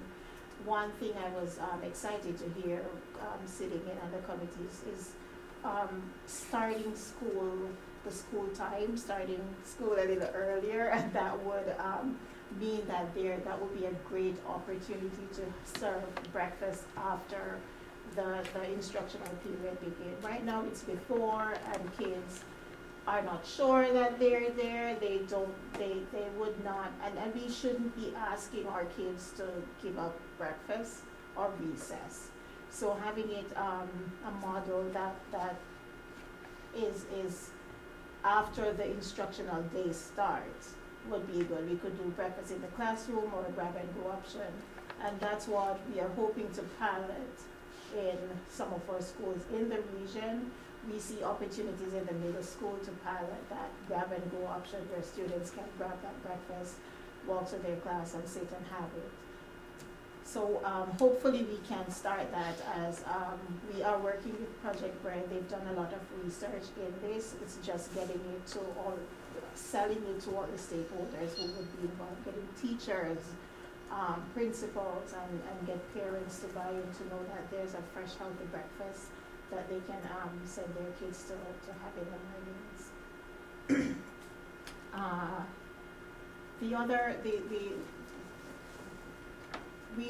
I'm excited to also work with the Summit Academy, and we are planning to open what is called a Summit Cafe. Before, they were getting their meals. They're high school kids who were getting their meals from the elementary menu. So they weren't given the opportunity to participate in the variety that the other high school kids do. So right now we're hoping to open that cafe in their newly created space during maybe the last week of October. The students can participate. They'll be the ones to create the logo and name their cafe. They'll have choices. They'll have a number of specials per day. On Mondays, they may have taco night. On Tuesday, make your own salad day. So that's a great opportunity for the Summit Academy. And this is this is based on the students' feedback. I went there and I saw how excited they were to be involved in what they are eating and how they want it to look. Okay. So that's what we're excited about. We made a lot of progress, and happy to answer questions. Yeah, I'd love to open it up to the committee as well as a student member if they have any interest. As a direct customer recipient. I'm not trying to put pressure on you. I'm just saying, I think the committee either now or in the future would welcome hearing your thoughts. Ms. Bernina. I have 3 questions. What percentage of high school kids eat on campus or bring their own lunch? What's the question? Eat on campus or bring your... How many do less than half or more than half of high school students buy their lunch here? Less than half. Yeah, about at the high school level, it's like 42% of students buy their lunch through the lunch program. And I mentioned this at an earlier meeting. $3 sounds like you'd get a garbage plate for lunch. I mean, $3. Have you been to a restaurant lately? Why the $3? Why not $5? So some of it's keeping it affordable for families. You know, since it is a public school setting, I think the more you go, the more it becomes inaccessible, or families might not be able to afford it. So again, our prices are comparable to all our surrounding neighbors. They're all in the $3 range. So maybe that's why some students feel the meal is inedible. I'm sorry, it just seems whatever. That's okay. Do you have another question? Well, no, just 2. Okay. Okay. We'll have a fee discussion later. Yeah, I just wanted to say, I don't know who put this presentation together, but you did an amazing job. I loved the presentation. I thought it was very clear. You shared a lot of the most important salient information I think that we've been looking for over the past year to understand the success of this program, or where the weaknesses were or anything like that. I also, so I have to say that it's great to see the increase in the take-up of lunches. And I think, hearing even from community members the excitement about finding good food that their kids can actually purchase is huge, especially for this community. I think that values, quality organic food. They really want it they want to see the difference in their kids and see that excitement there. It's also great to see the grants that have come through. I think we've talked a lot on this committee and other, settings about the importance of trying to get additional grants for this service, because we recognize how expensive it is, and so it's wonderful to see that. One comment that I just wanted to make, I think we've done, again, a great job in lifting up the participation rates. I do have to say that I think that we still have a long way to go in terms of promoting the school program, the in-school program. I think that, there's things that we've seen done previously, like the smoothie bike, that have been really exciting and fun, and, people get really, are into it. I think Chef Sam is a great program. Kids are really into that as well. But I think that there's still a lot more that we could be doing. We've talked a lot about that, right? And going into, having some of the numerous street fairs that we have here in Amherst and the surrounding towns, both during the summer and fall and spring, even in the winter. The farmers market that takes place here, just being a presence on a regular basis is incredibly important for people to be reminded of this service and the fact that we've made a change, because not everyone may be aware of that. So learning about that will be really important. But then also just to help parents and caregivers understand why this is a more valuable option, because at the end of the day, even $3 a day, if you have multiple kids, ends up adding up. And so, there has to be that shift in thinking that this is really important, and therefore we're going to make that sacrifice. And that's indeed actually what it is. I think for a lot of families, even families who don't qualify for free or reduced lunch, that it's a sacrifice. You're making a decision to probably not pay for one thing if you're paying for this. And I know in our family, we often have those conversations with our kids. We negotiate with them, like, well, we'll do school lunch for you today, and, we'll take care of something else. And I think that the more that we can inspire families and caregivers to understand why this is good and, why this is important and worth doing, the more they would want to do it. And also because, not just because we want to get more money for the program, but also because there's a good shot that if this is a high quality food program, that the students in this district are actually benefiting from that, right? That they're getting good, healthy meals, prepared for them by people who know what they're doing in-house. And that was the whole point of this program to begin with, to make sure that they're getting the nutritional needs met, so that even if they're not outside of the home, that they're getting, 1 or 2 good meals a day. So all of that said, there's a lot of value in promoting this program and making sure people understand why we're pushing this so hard. And hopefully we'll continue to see those numbers increase. It's exactly right. And one of the things that we're looking at for next summer, and Project Red has expressed a strong interest in helping us do it, is to have a booth at Taste of Amherst. I think it's over the summer once school gets up, and they said that they would be more than happy to help with our staff to go there and introduce some of the menu items and see, try to get the word out to people. Skansky? So I just wanted to say thank you. I think when we moved to this, I certainly said this might cost us a little more this first year, right? There's a lot of learning curve. There was a lot to do. There's a lot of things we hadn't done in over a decade. And to see the numbers come out that not only did we get the student participation up and we got healthy meals to kids, which were our main goals, we actually did it for less money, which I think is absolutely amazing and beat my expectations of where we would be on this program. So I think that's just a huge shout out to everybody who was involved in that. And I saw, on my Facebook feed this summer, lots of people taking pictures of the signs that said free lunch, under 18, come get free lunch, and people really reacting to that. So, to your point about promoting it, that's something when you see, a lot of people recognizing the school providing lunches all over the community and other communities. It just was like, I'm so glad we did that. Spitzer, Hastenson, and Dunlop. Well, I'm also really excited about this change at the school, and thank you for coming and for this great presentation. I have a couple questions, and I'm concerned about elementary schools in regional, because the yeah, we're not supposed to. Yeah, the presentation had a lot of stuff about the elementary school. So I'll try to be precise if I'm asking something sure. that goes outside of the region. Let me know. So I'm excited about the diversity of options. I guess I'm curious if there's a plan to try to increase some of the vegetarian options. As a vegetarian family, that's the one thing that often keeps me from sending my kid into tea. There aren't as many options. And then I had a question about this. It's great that we have this sustainability position, and I'm wondering how that intersects with things about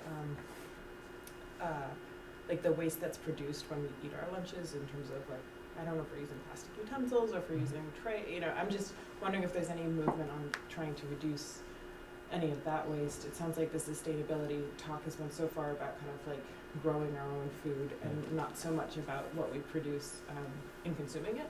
So I had a question about that. And then I just think it's great that we're trying to increase the meals and trying to get more kids to eat, because I think meals, it's a way we build community. I mean, I think coming around a table and sharing a meal is one really excellent way of getting to know people. So the more we can do that in our schools, I think that's really great. And then I just have one follow-up question. When we saw the big spike in the number of meals provided over the summer, how much of that is we're meeting the demand that was there, and how much is the demand increasing? Because I mean, to me, that's really good news that we're feeding more people, but it also causes me concern. Does this mean that we're, we weren't meeting the demand? I mean, I guess I'm curious. Is it supply, or is it demand, or is it a little bit of both? And is there any way I'd be concerned that hunger is going up in our community, and we should maybe be trying to do more to address it. I think we'll go in reverse order. So I think it's mostly meeting the demand that was there. So a lot of the spike is because we had new programs that existed before that weren't being provided the free lunches. We now provide free lunches to those programs. So I'm not sure what they did before that to get lunch, if they was bring your own lunch, or if those individual programs did something. But most of that expansion was the search for all the programs that had our kids, and these were the ones we try to hit all the big ones, and some of the small ones. So. And then in terms of the waste part, I think it's mostly school specific right now. I don't think unless Jen wants to correct me, I think it's mostly school. So some schools, groups of kids get really excited about doing certain things. We do compost at some of the schools, but I don't think there's like a concerted effort, but it's something we can look into as we go forward. I can add one thing, Sean. Yeah, go ahead. So right now, I love that Sean called me the sustainability coordinator. And he said it 3 times, so I'm going to maybe adopt it as one of my titles. I'm the science and garden coordinator, but whenever something comes into the district that's sustainability related, Mike's like, Jen loves that. And so I end up talking to a lot of folks about it. And we are working right now with a student and faculty member at UMass in the MS3 program, the Masters of Science in Sustainability Science. To do basically like a case study report on seeing like what does it look like when districts attempt to go zero waste. What's the timeline, what are the challenges, what are the different stages along the way. And so that is the proposals written, and that case study research is being done right now. So we're actively pursuing and actively interested in ways that the district can green its practices and kind of come more into alignment with a greener philosophy. Can we flag that as something that when it's ready to be brought back to the committee, you guys bring it back to the committee and present and talk about it? Yeah, absolutely. That'd be awesome. We are, for most of the entrees that we do, we're always trying to find a vegetarian option. And once we are able to do that, we label those on our menu. As much as possible, we try to include a vegetarian option in all of our menus daily. Yeah, I see that at the region level, that seems it's more common than at the elementary. So I'm glad to see that at the region level. It's great. Ms. Carstensen? Mr. Lindner? Yes, I just had a couple of quick questions. I had a quick response, partly to some of Mr. Menino's comments. One, I think, important thing to remember is that we're not making a profit on this, so we can provide a really good meal, I think, affordably. When we have strong and creative leadership working with a lot of invested stakeholders in the community, we can do a lot to provide quality and affordable food. So, from what I've heard, I know personally my kids are really excited, a lot more excited about the school lunches this year. They've been real happy, so I think there's a lot to be really positive about. And I was going to ask if there's a time the school committee members can come and try the school lunch sometime. Steve comes all the time. That's Steve. We have we have school lunch week that's coming up in October. That would be a good time to have the committee members come in and sit and eat. And once we roll out the breakfast in the classroom, we would also like some stakeholders to come and participate in that breakfast in the classroom. It's always good to show that you are eating, or parents and other stakeholders are participating. And I always encourage my teachers to purchase from the cafeteria.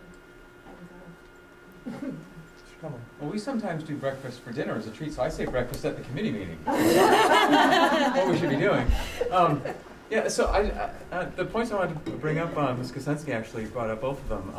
I think you kind of buried the lead in this presentation. A smaller deficit and increased participation.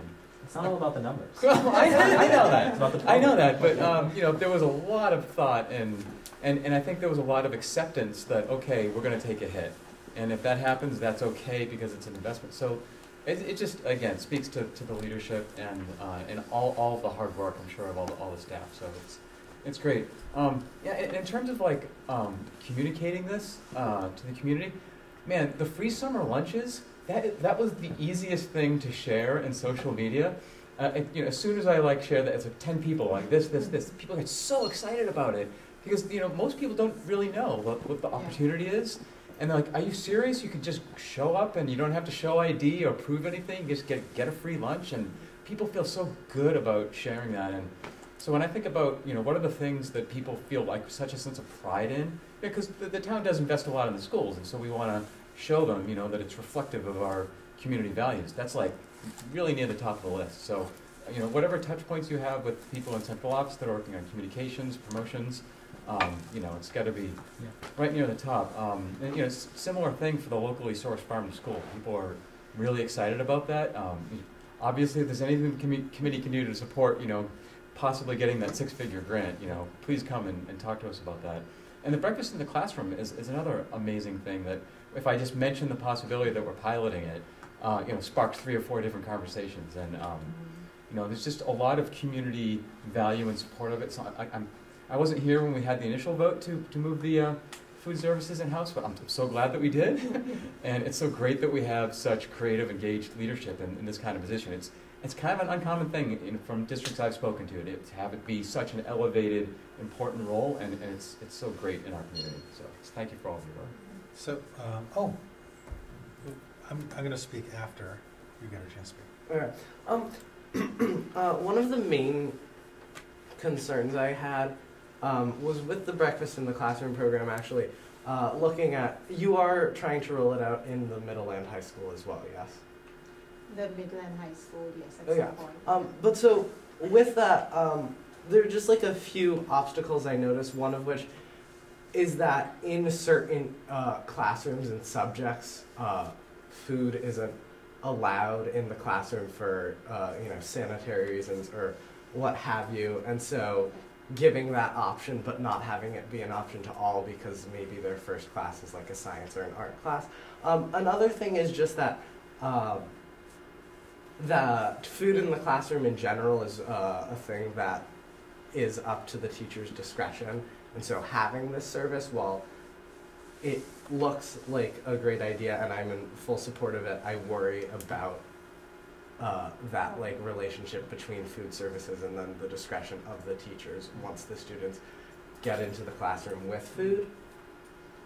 So the For the middle and high school, the breakfast model that would best work, and that's something that we have to look into, is breakfast after the instructional period doesn't necessarily mean breakfast in the classroom. We have the grab and go and other models that we can do. But for when we do, if we do have breakfast in the classroom, there are always, we have to work with facilities to make sure that it's sanitary. We have to make sure that waste are disposed of properly. So it's always something that we have to meet with all the stakeholders, the teachers, facilities, and students, and make sure that we are all working together, because we can see the benefits of having breakfast in the classroom. One thing that I notice, and it's prominent, is, and teachers will say that, and if you visit any schools with those kinds of model, is that when students come in and there's food available or breakfast available, it calms them, it gets the instructional day started right. It also limits the number of time kids will leave the classroom and need to go visit the nurse or so on. So that's something that once we show them the research, show the teachers the research, and have put all the things in place through facilities, the staff, food service staff, and have a plan of how we'll do that, I think everyone will buy into it after they see the benefits of it. So anything, I'd go back to something that's been said a couple times. I think it's wonderful. First off, by the way, this is all wonderful. I should just, I hate the whole business of repeating what everyone else has said, but this is an awesome presentation. The work has been really tremendous over the past year. It's obviously years getting off to a great start. This is everything we were looking for, and the key thing is to keep at it. And so I think one thing that the committee is clearly excited about doing is, in our role, if there's anything we can be doing to help support the program. So I think, as we've said, there's a strong interest in breakfast after the bell or whatever in the classroom. Anything I think we could do to be supportive, including, I think, on a marginal level budgetarily, if that's needed. I don't know if it is needed. That's the kind of thing we want to, I think, know and have it come forward. I think if there's any, it's certainly true if there's anything we can do for the grant, we should be supportive. But I also think finding creative ways to increase the visibility of the program, of the foods, of local farmers and producers who are engaging. If we're able to do innovative things around composting and waste reduction, I think that whole picture holistically, including also, you talked about the diversity of the staff, professional development of the staff.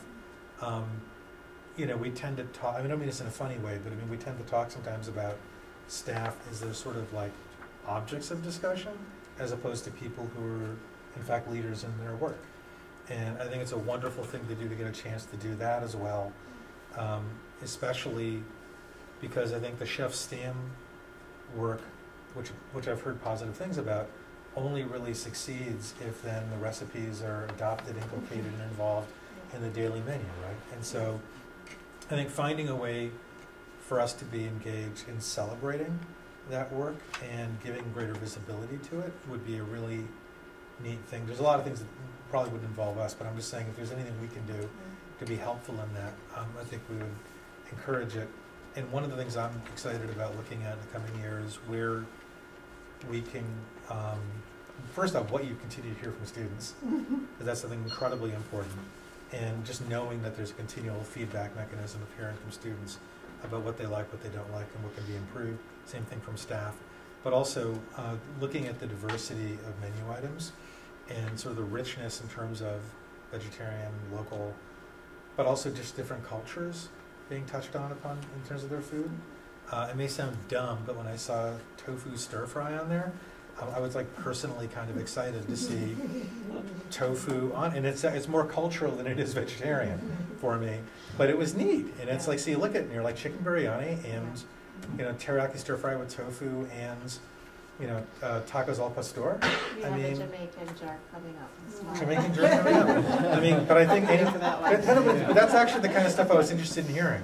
Is because to me that's just it's incredibly exciting. I'm hoping that as students I hope students like that. It's a lot of stuff. And we are working with Chef Sam just to also do training for the cooks to make sure that these menus are, these items are, these recipes are included in the menu and it's done the right way, because it doesn't make sense we have this fancy recipe if it's not getting the simple methods across and have it done properly. I mean, this is something I already know we've heard tonight, but I think I came on the committee when the working group that Mr. Mangano was working on was coming into a landing on some of its work and starting to present its initial results. This has to be one of the topics of greatest enthusiasm, greatest care, and greatest concern that I can even think of. And it's one that has also the capability of, unlike most of the other things we talk about we care deeply about, of instead of being like joyless and sort of semi-negative, to actually being utterly joyful in what we're really doing and what the end result is for kids and for the staff and for our community. And so it's just, you know, we want you, I mean, we wanted this presentation in like March, and we wanted it, we wanted it in July, and we waited until September, and we were excited. I mean, I'm saying this only because I don't mean this I mean this in as affirmative and as affirming a way as I can. Like, we're all, like every day, we're right behind you. And we know so many members of the community are too. Mr. Menino. I wanted to make clear my original comment was only to support you. You're doing a remarkable job within the existing constraints. But why does it have to be a self-sustaining program? Why do we want to eliminate that deficit? We don't take low enrollment classes and say that they don't pay their way and don't offer low enrollment classes. Why does lunch have to support itself? You can keep the $3, but increase the general funding. Mr. Sullivan. Just a suggestion. No, Mr. Sullivan. I just want to thank Mr. Mangano, Mr. Hart, and I'm sorry, I don't remember your last name. Palmer. For the hard work you've done, especially on the summer programs where you've increased it to 10 sites. And I just want to say, I think we missed an opportunity this summer to get the word out, because when I saw the article about the baby birth truck serving teenagers, which was excellent, and it was moving around, I was yelling at the article, you know, having been part of the visioning group. It's the same thing. I was yelling, I was like, what about the schools? I know, it's like, we were serving 10 different locations, and I think we missed that. Yeah. But we did work somewhat in partnership with UMass. There was communication between UMass and the schools. But I'm just talking about an article would have, we should have, next year. So how do you Thank you. How do you like the food? Oh, it's super. And I believe that as the program continues to roll out, that as more middle schoolers are introduced to that food, by the time they do get to the high school, they'll continue to eat the school food instead of bringing their lunches. That's fascinating. Over the summer, when I was talking to Mr. Mangano and Mr. Harm, they were hypothesizing around these trends, and they said by the time you get to high school, I remember you guys said this, by the time you you're already in your junior or senior year, you're sort of locked into a pattern of how you're eating. And I remember you both said you were hoping, well, you said. So we hope you're all three right. Is there anything further? I mean, so we want to let you go and then move on with our agenda. We will do that. Thank you so much for coming. Thank you. Nice to meet you. And as we said, on to more cheerful topics. The FY18 fourth quarter budget update. That's I'm teasing you slightly, Sean, but misleadingly in every category says, "Oh my goodness, funding's so under budget and projection. Isn't this amazing?" Until you get to the end, and it's like, "Oh yeah, that's right." And then there's a $648,000 overrun in healthcare and benefits. Yep. Yeah, that's right. Everything adds up to zero. I'm sorry. I gave away the headline. I'm sorry, Sean. So the Spoiler alert now. everyone can leave. So the budget actually ended pretty well considering what we dealt with last year, despite the large increase in health insurance. Really, the thing that saved us is the out-of-district tuitions and the students, fewer students going out and some students coming back, really saved the region last year. Given the hour, I probably won't read it unless somebody wants me to. I'm going to focus mainly on the pictures and the charts and the graphs, because those I think are informative.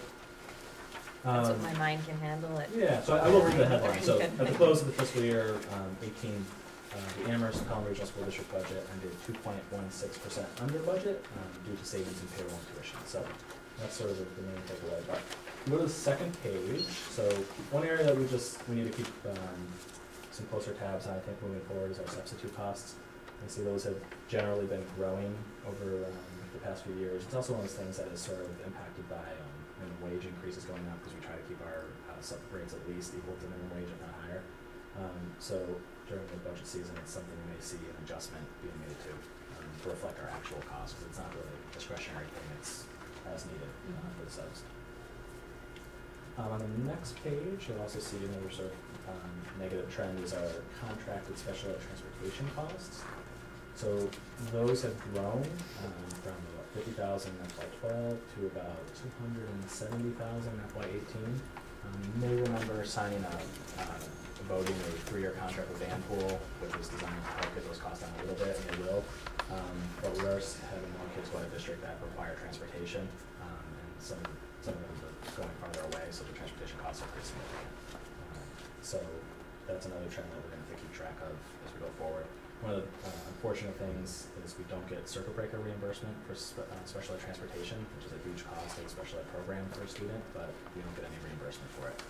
The regional transportation reimbursement and the circuit breaker reimbursement for those costs. The good news is the chart right below it, so it's sort of broken into 3 phases here. So the first one is vocational tuition out of district. So the first bar is what we have for FY17 actual students going out of the district. The next is what we budgeted for FY18 based on that actual, and then the third is what we actually had in FY18. So you can see our vocational enrollment went down quite a bit from what we had in FY17 and what we budgeted for FY18. Same thing for charter. You can see our actual charter enrollment went down from FY17 actual, and it reversed a trend of many years going up like 10 to 12 kids at a time. And our FY17 choice out of district went down as well. So across the board, all sort of the non-special ed out-of-district tuition programs, we saw students, we saw the levels stay flat or go down. The next chart just shows you the actual numbers behind those. I won't harp on the lunch participation one, because we just had a whole presentation on lunch participation. And then the last thing, so our revenues came in a little bit under budget, meaning we thought we were going to get more revenue. The main reason that they came in under, though, was due to the charter tuition coming in under. So our charter tuition revenues are based on our out-of-district charter costs, and if out-of-district charter comes in well below budget, then our revenues come in less too. So it's a revenue deficit, but it's sort of a good one because our expenses came in so much lower. So the net, basically, of the revenues and the expenses and what we are sort of putting back into E&D at the end of the year is $569,628, and what we voted to use from E&D to support the FY19 budget is $500,000. So sort of the measure of are we in an okay place is, are we putting more back in than what we're using to support the next year's budget? In this case, we're putting $69,000 more back in.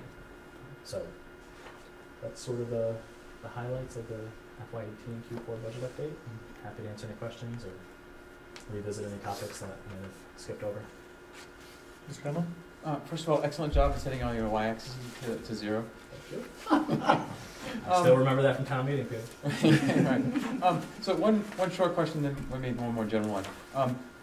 Maybe I'm just not reading it right, and I probably should, given the number of presentations you've done on this, but so the 569 that's left over at the end, how does that relate to the first number of 940 of 950 essentially? I'm basically trying to understand how they all connect. Well, big picture, like, oh, what did we save, and then of what we saved, where is it going? So if you go to the first page of 949, we don't really. So that's after you take out 280. If you look right above that number, you see the 280. So that 280 is a contingency, basically, that the school committee votes every year. We never touch it, so it comes out of E&D. We have it in the budget just in case there's an emergency, and then we don't use it, and it goes back into E&D. So ignore that number and look at the one right above it, which is the 669. That's really what we came in under budget from operations for the year. And so we came in under budget by 669, but our revenues were short by 100,000. Okay. So the sum of those two numbers is the 569, and what goes back into E&D. Do we ever use that emergency? How often is that occurring? That we don't use the emergency? We haven't used it since I've been here, and the main reason we don't use this is because if you use it, then it's basically taken directly from A&D because we're not putting it back in at the end of the year. But we haven't used it. We almost used it when we had the gym issue, the flood, but we were able to figure it out during the year without tapping into that. So, but basically, it's just 280 coming straight out of A&D. That if we didn't have it there and there was an emergency, we'd have to revisit the whole budget essentially and have it revoted. So. Can I follow something on that? Is that since you said we voted to take 500,000 out of E&D for this fiscal year to use, and we ended up putting in we're going to make whole ourselves, putting in 569 into E&D, which means there's a net plus of 69. What that essentially means is the savings that were sort of enforced last year because we knew we were in bad times have managed to catch us up to the point that some of the more challenging things we had to do for this year, like taking $500,000 out of E&D, we're essentially able to net out and make ourselves whole for that decision. At least for FY18. Well, I don't mean forever. I just mean I mean, the main reason we were able to come out to do it for FY18 is because we did restrict the budget about halfway through the year because we didn't know where the health insurance premiums were going to end up. So the tuitions with the restricted budget, some staff turnover savings ended up putting us in a good place, and we wanted to come in with at least what we were using for FY19. So I think the answer to what you're saying is yes. Well, the reason I'm saying that just is because a reasonable person could sit back and say, last year we ended up having to make a lot of emergency decisions to cut back spending that was unpalatable and undesirable. We also had to make cuts for this coming fiscal year. You then see $500,000 sitting around, and a reasonable person could say, wouldn't it be great to have spent it? And you could make that case. It's perfectly fine to make that case. But an alternative case to be made would be that since we don't know what could possibly pop up this year that would put our budget at risk, we've at least put ourselves on a better or more even keel. Yeah, no, absolutely. And again, so for immediate future challenges. Yeah, absolutely. And if we did spend it and we still took the 500,000 out for the FY19 budget, then our E&D fund just goes down by 500,000, and that's essentially half of our E&D fund. And so what we pull out of E&D every year, it's not necessarily recurring revenue, right? It's basically if we had money left over the year before, is what we're applying to the next year's budget. So that's why we're always careful that whatever we vote for FY19 the following year, if we want to put back at the end of this year, because if not, we're basically just spending our reserves. If you're able to. Yeah. But if it hadn't been there, then we wouldn't have been able to. And we knew when we were taking the vote this past spring that if it was a lousy enough budget to have to vote, that if we were having to cut the margins of E&D a little bit, we were just doing that. Yeah. I mean, I'm not saying it wouldn't have put anything back, but instead of being 569, it could have been 369. Yeah, to some extent. But also when we present the budget, we have to make an assumption over what E&D number will be used to meet the budget, and essentially that could lead to more cuts or less cuts. So when we set that number, we look at what we think we're going to end up at the end of the year. So the 500,000 is sort of the ballpark that we thought we might end up at. Although there was a lot of uncertainty last year with the health insurance. We talked about, sorry to belabor this, and I apologize, there's no microphone, I'm grabbing the microphone. but we literally talked about this at the end of the budget type, like about what's the level of uncertainty in the numbers coming in worse than they were, and what you're reporting is that they came in fine relative to those expectations. Because of tuition too. Yeah, sorry to belabor it, but since we all went through hell basically last year with the budget, it's not an unimportant topic. Anything else? So any early signs that health insurance is going to blow everything up again?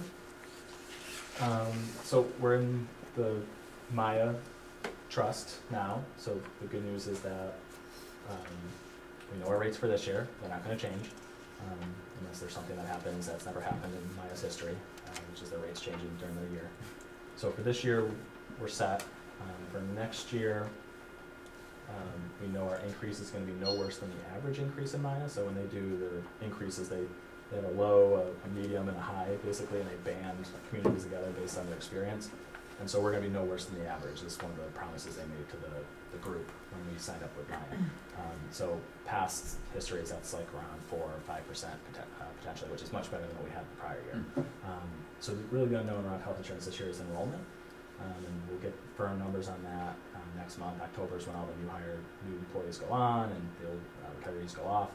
So I'll have an update for the first quarter budget. But we have seen, which is sort of good and bad, we've seen a pretty large increase in opt-outs, which, you know, it's unfortunate that people are choosing to go to other insurance because it's either better or the cost was too high here. But financially for the district, every time there's an opt-out, we save about, depending if it's a family plan or a single plan, somewhere between like $3,000 to $4,000 to as much as $13,000 per opt-out. So we've seen the opt-out numbers go up. Thank you. Anything else? Question. So, because we put a freeze on expenses last year to try to mitigate some of our issues, what was the impact of that? And our budget this year is even tighter, so if we put off buying things that we really needed, it's not really in the budget this year. How is that kind of lining up for things that our school's needing? There's a lot of early spending, I think, as a result of that. I think as soon as the budget turned over, they're like, let's get our purchases in before something happens. So I think the major impact is that we're going to see a lot more earlier spending this year as a result to make up for the last 6 months where things were restricted. And it wasn't that there was no spending. But, just critical things were purchased, but exactly. a lot of the nice-to-haves or things that could be put off were put off. Yeah. I just had a follow-up question on this. You mentioned the substitute costs were one area of concern. So I'm sure part of it is the wages going up. Another piece is approved leaves of absences. So I guess I'm just curious, like, is that anything that we have control over, or the district has control over, or is that something that I guess just if we were to address this, what would be your recommendations, or what should we know about the people and the factors behind these changes? Most of these costs, so we sort of have two sub-buckets. This sub-bucket is sick, personal time, primarily. Okay. So that in terms of approved, it's really things that are not up for approval, essentially. It's there's a lot of spikes here and there because there's a lot of long-term leaves that year due to medical reasons, and the sub-costs are higher that year. We have a separate bucket, which is a much smaller bucket for like professional development leaves, subs for those for professional development leaves. That we have more control over, really to the budget piece of how much we want to set that at. But this bucket, which we're seeing the trend, is more just either more sickness in general or more long-term leaves due to medical things during the year. Except budget, right? Or wellness programs. Some of the medical is eat the healthy related. school lunch. Eat the healthy school lunch. I was just on that comment because I think it is kind of interesting. Wellness programs. I mean, I think that there was definitely research coming back about the investment that is made by employers around the country in all sorts of different sectors to help employees feel better, and just get over illness more quickly, take better care of themselves, all those kinds of things, which of course benefits their morale and benefits their health, which is a plus for everyone, including the students, and then also has the added benefit of, our bottom line. So maybe something to think about and just explore in the year coming up, because I do remember during the union negotiations us talking a little bit about some of the substitutes, sort of costs related to this. And to me, it doesn't feel alarming. It's not like we're seeing this gigantic spike, but we're definitely seeing a trend, that seems to be moving up. So maybe there's something there that we can address to help our employees feel better and, cut some of these costs. And Maya, from the presentations I've been at, Maya has a pretty good wellness program. I'm getting a survey right now that if I fill out twice a month, I get like a $20 gift card. It's like a healthy survey, like, did you know, like, even this is bad for your health or something. So they have a lot of little things like that and discounts for healthy buying. So they have a pretty good wellness program, so I think they know that they for them, it saves them money too, right? If board members aren't getting sick and using health insurance, then it saves them a lot of money. So I think that's something we'll look into more on how to communicate the wellness program to employees. Yeah. Well, just to follow up on that, I think, in California where I lived for a while, Kaiser Permanente has this enormous program with all of their staff, but also their members. And the focus really is on reducing costs and improving, people's overall health. And so there's, a lot of really great models to whether it's Maya or others that we could potentially be using to help us do that. Anything else? Thank you. Thank you. And I think we've lost our computer AV capabilities. I don't know if you don't need it, right? I don't need it for this one. Okay, that's all All right. right. Thank you. Thank you very much. Charter school expansion request discussion. It seems perennial, like whack-a-mole. But we're at it again, so it means we got to get active again. Mr. Devlin. Yes, so the broken record item that never ends. So, as you all know, once again, the charter school in Hadley is proposing to expand. And the same process as last year. If you weren't here last year for it, basically the commissioner accepts input up to a certain date. The published date is going to be, the deadline is no earlier than November 1st. The superintendent mentioned a couple of days ago that he expects that date to hold. So it should be November 1st, where the committee can send letters, the public can send emails to charterschools@doe.mass.edu, which is available in other places. Commissioner makes a decision. If it's approved, it goes to the board for a final vote. If it's approved, then we would want to ask the board to overturn that ruling, which has happened in the past. And if the commissioner does not approve, the school is very likely to appeal, which it has done the last couple of years, and then we go to the board and make the case again. So I think our standard path is pretty straightforward in terms of we should write a letter last year, which I think should be fairly similar to last year. It's essentially updating the data because the arguments haven't really changed because the proposal hasn't really changed.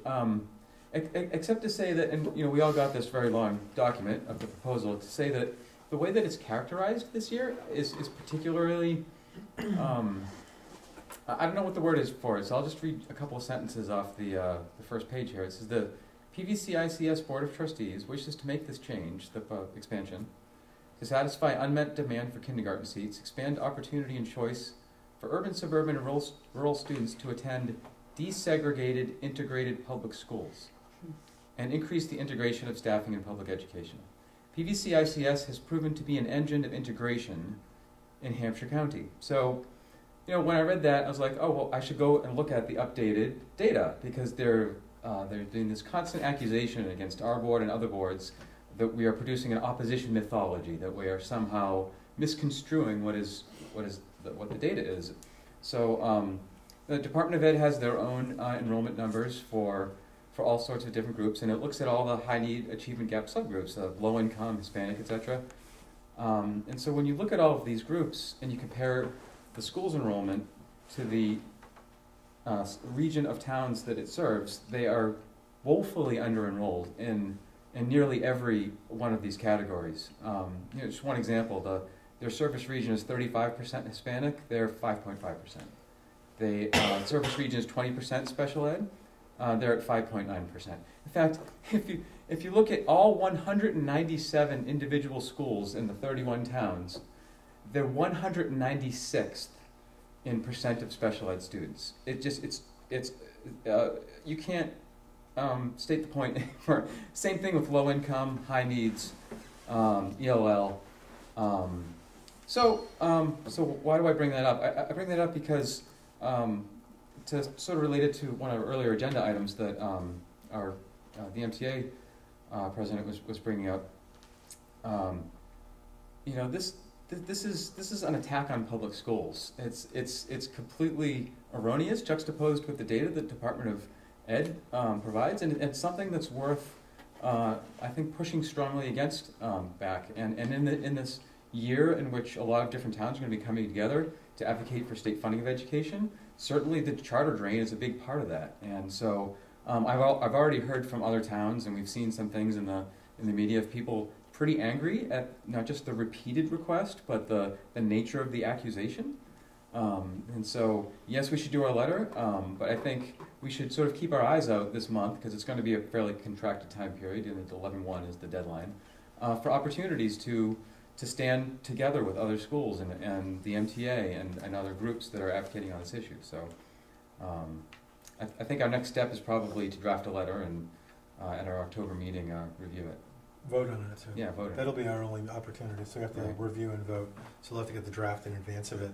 I think the other thing is, because this is a regional committee meeting, they're representatives here of all the individual elementary committees or town committees.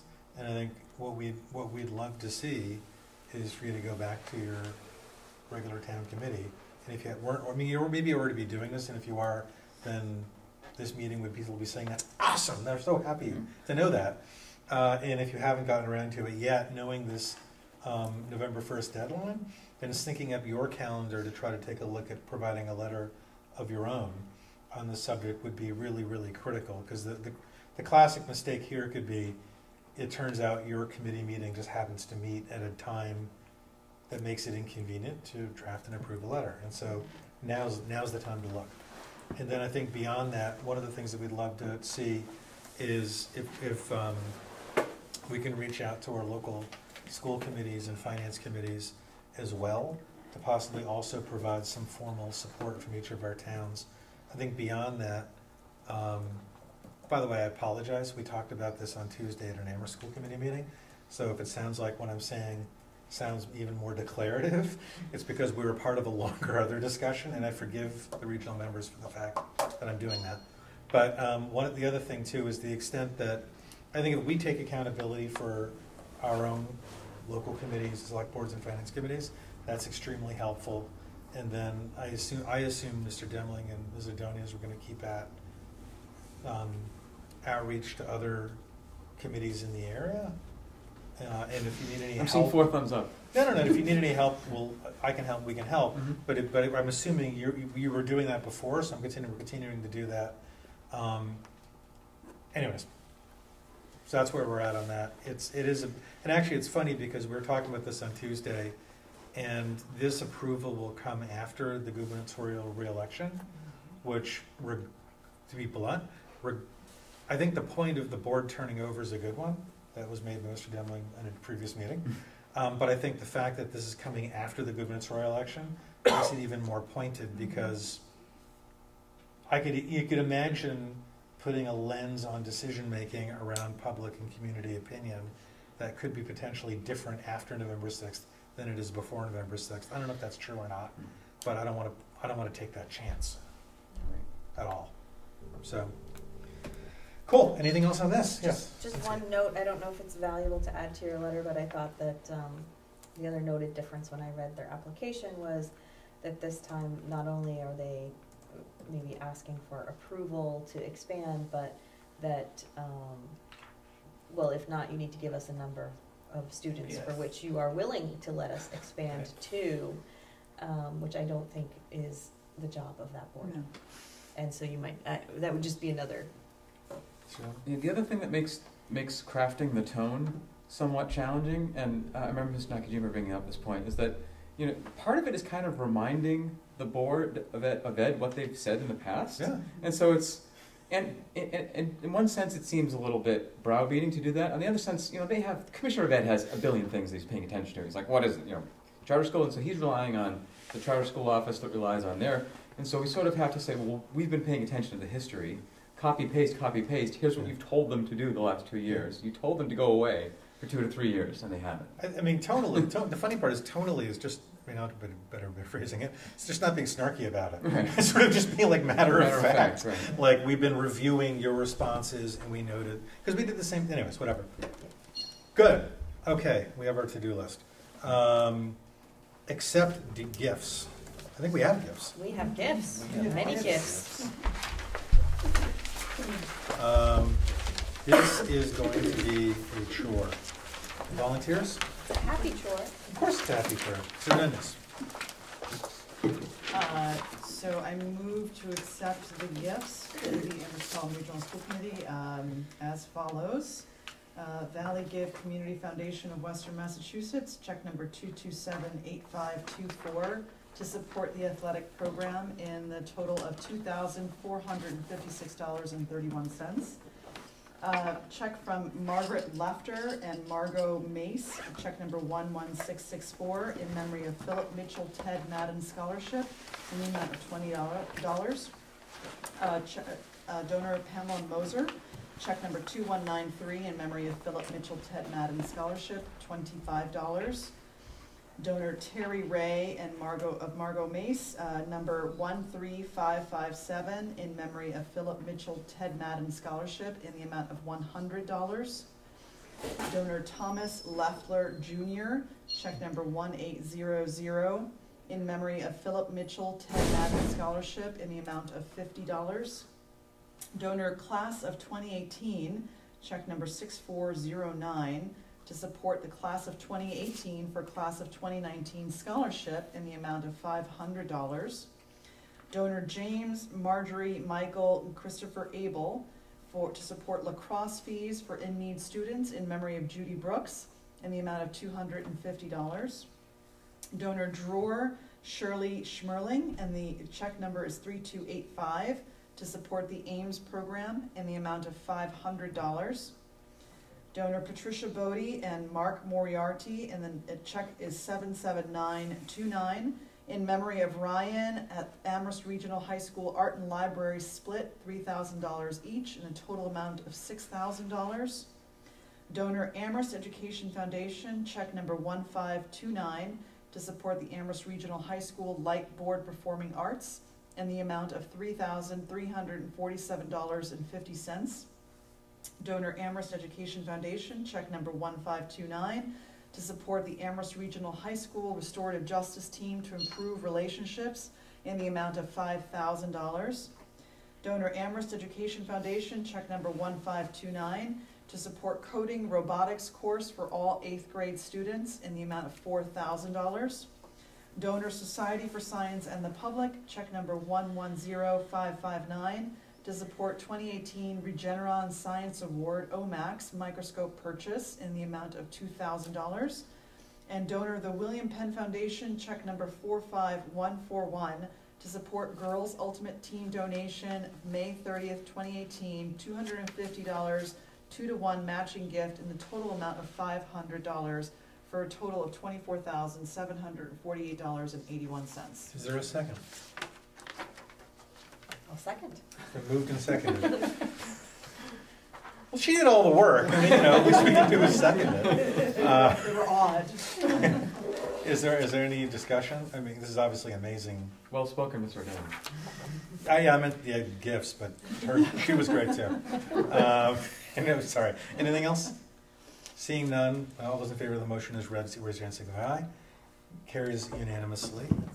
Thank you very much. That really is remarkable, by the way. Remarkable. I don't remember a list this long last year, so this is really something else. The last item we have is school committee planning upcoming topics, and unfortunately, I don't think we have the list of upcoming topics that. Can we just take an action to email out the list to the regional groups, and then we can. Yeah, why don't we do that, and then why don't you? Yes. I was reading the room, that people would like to get that email to them, and then they would like to if they wanted to add something, and then they would like to go home. I mean, I'm not trying to stop anyone. If anyone, yes, Mr. Donnelly. And just to add the charter letter, and if the committee would like a recreational pot for next meeting. Yeah. Okay. Okay. Great. Is there a motion to adjourn?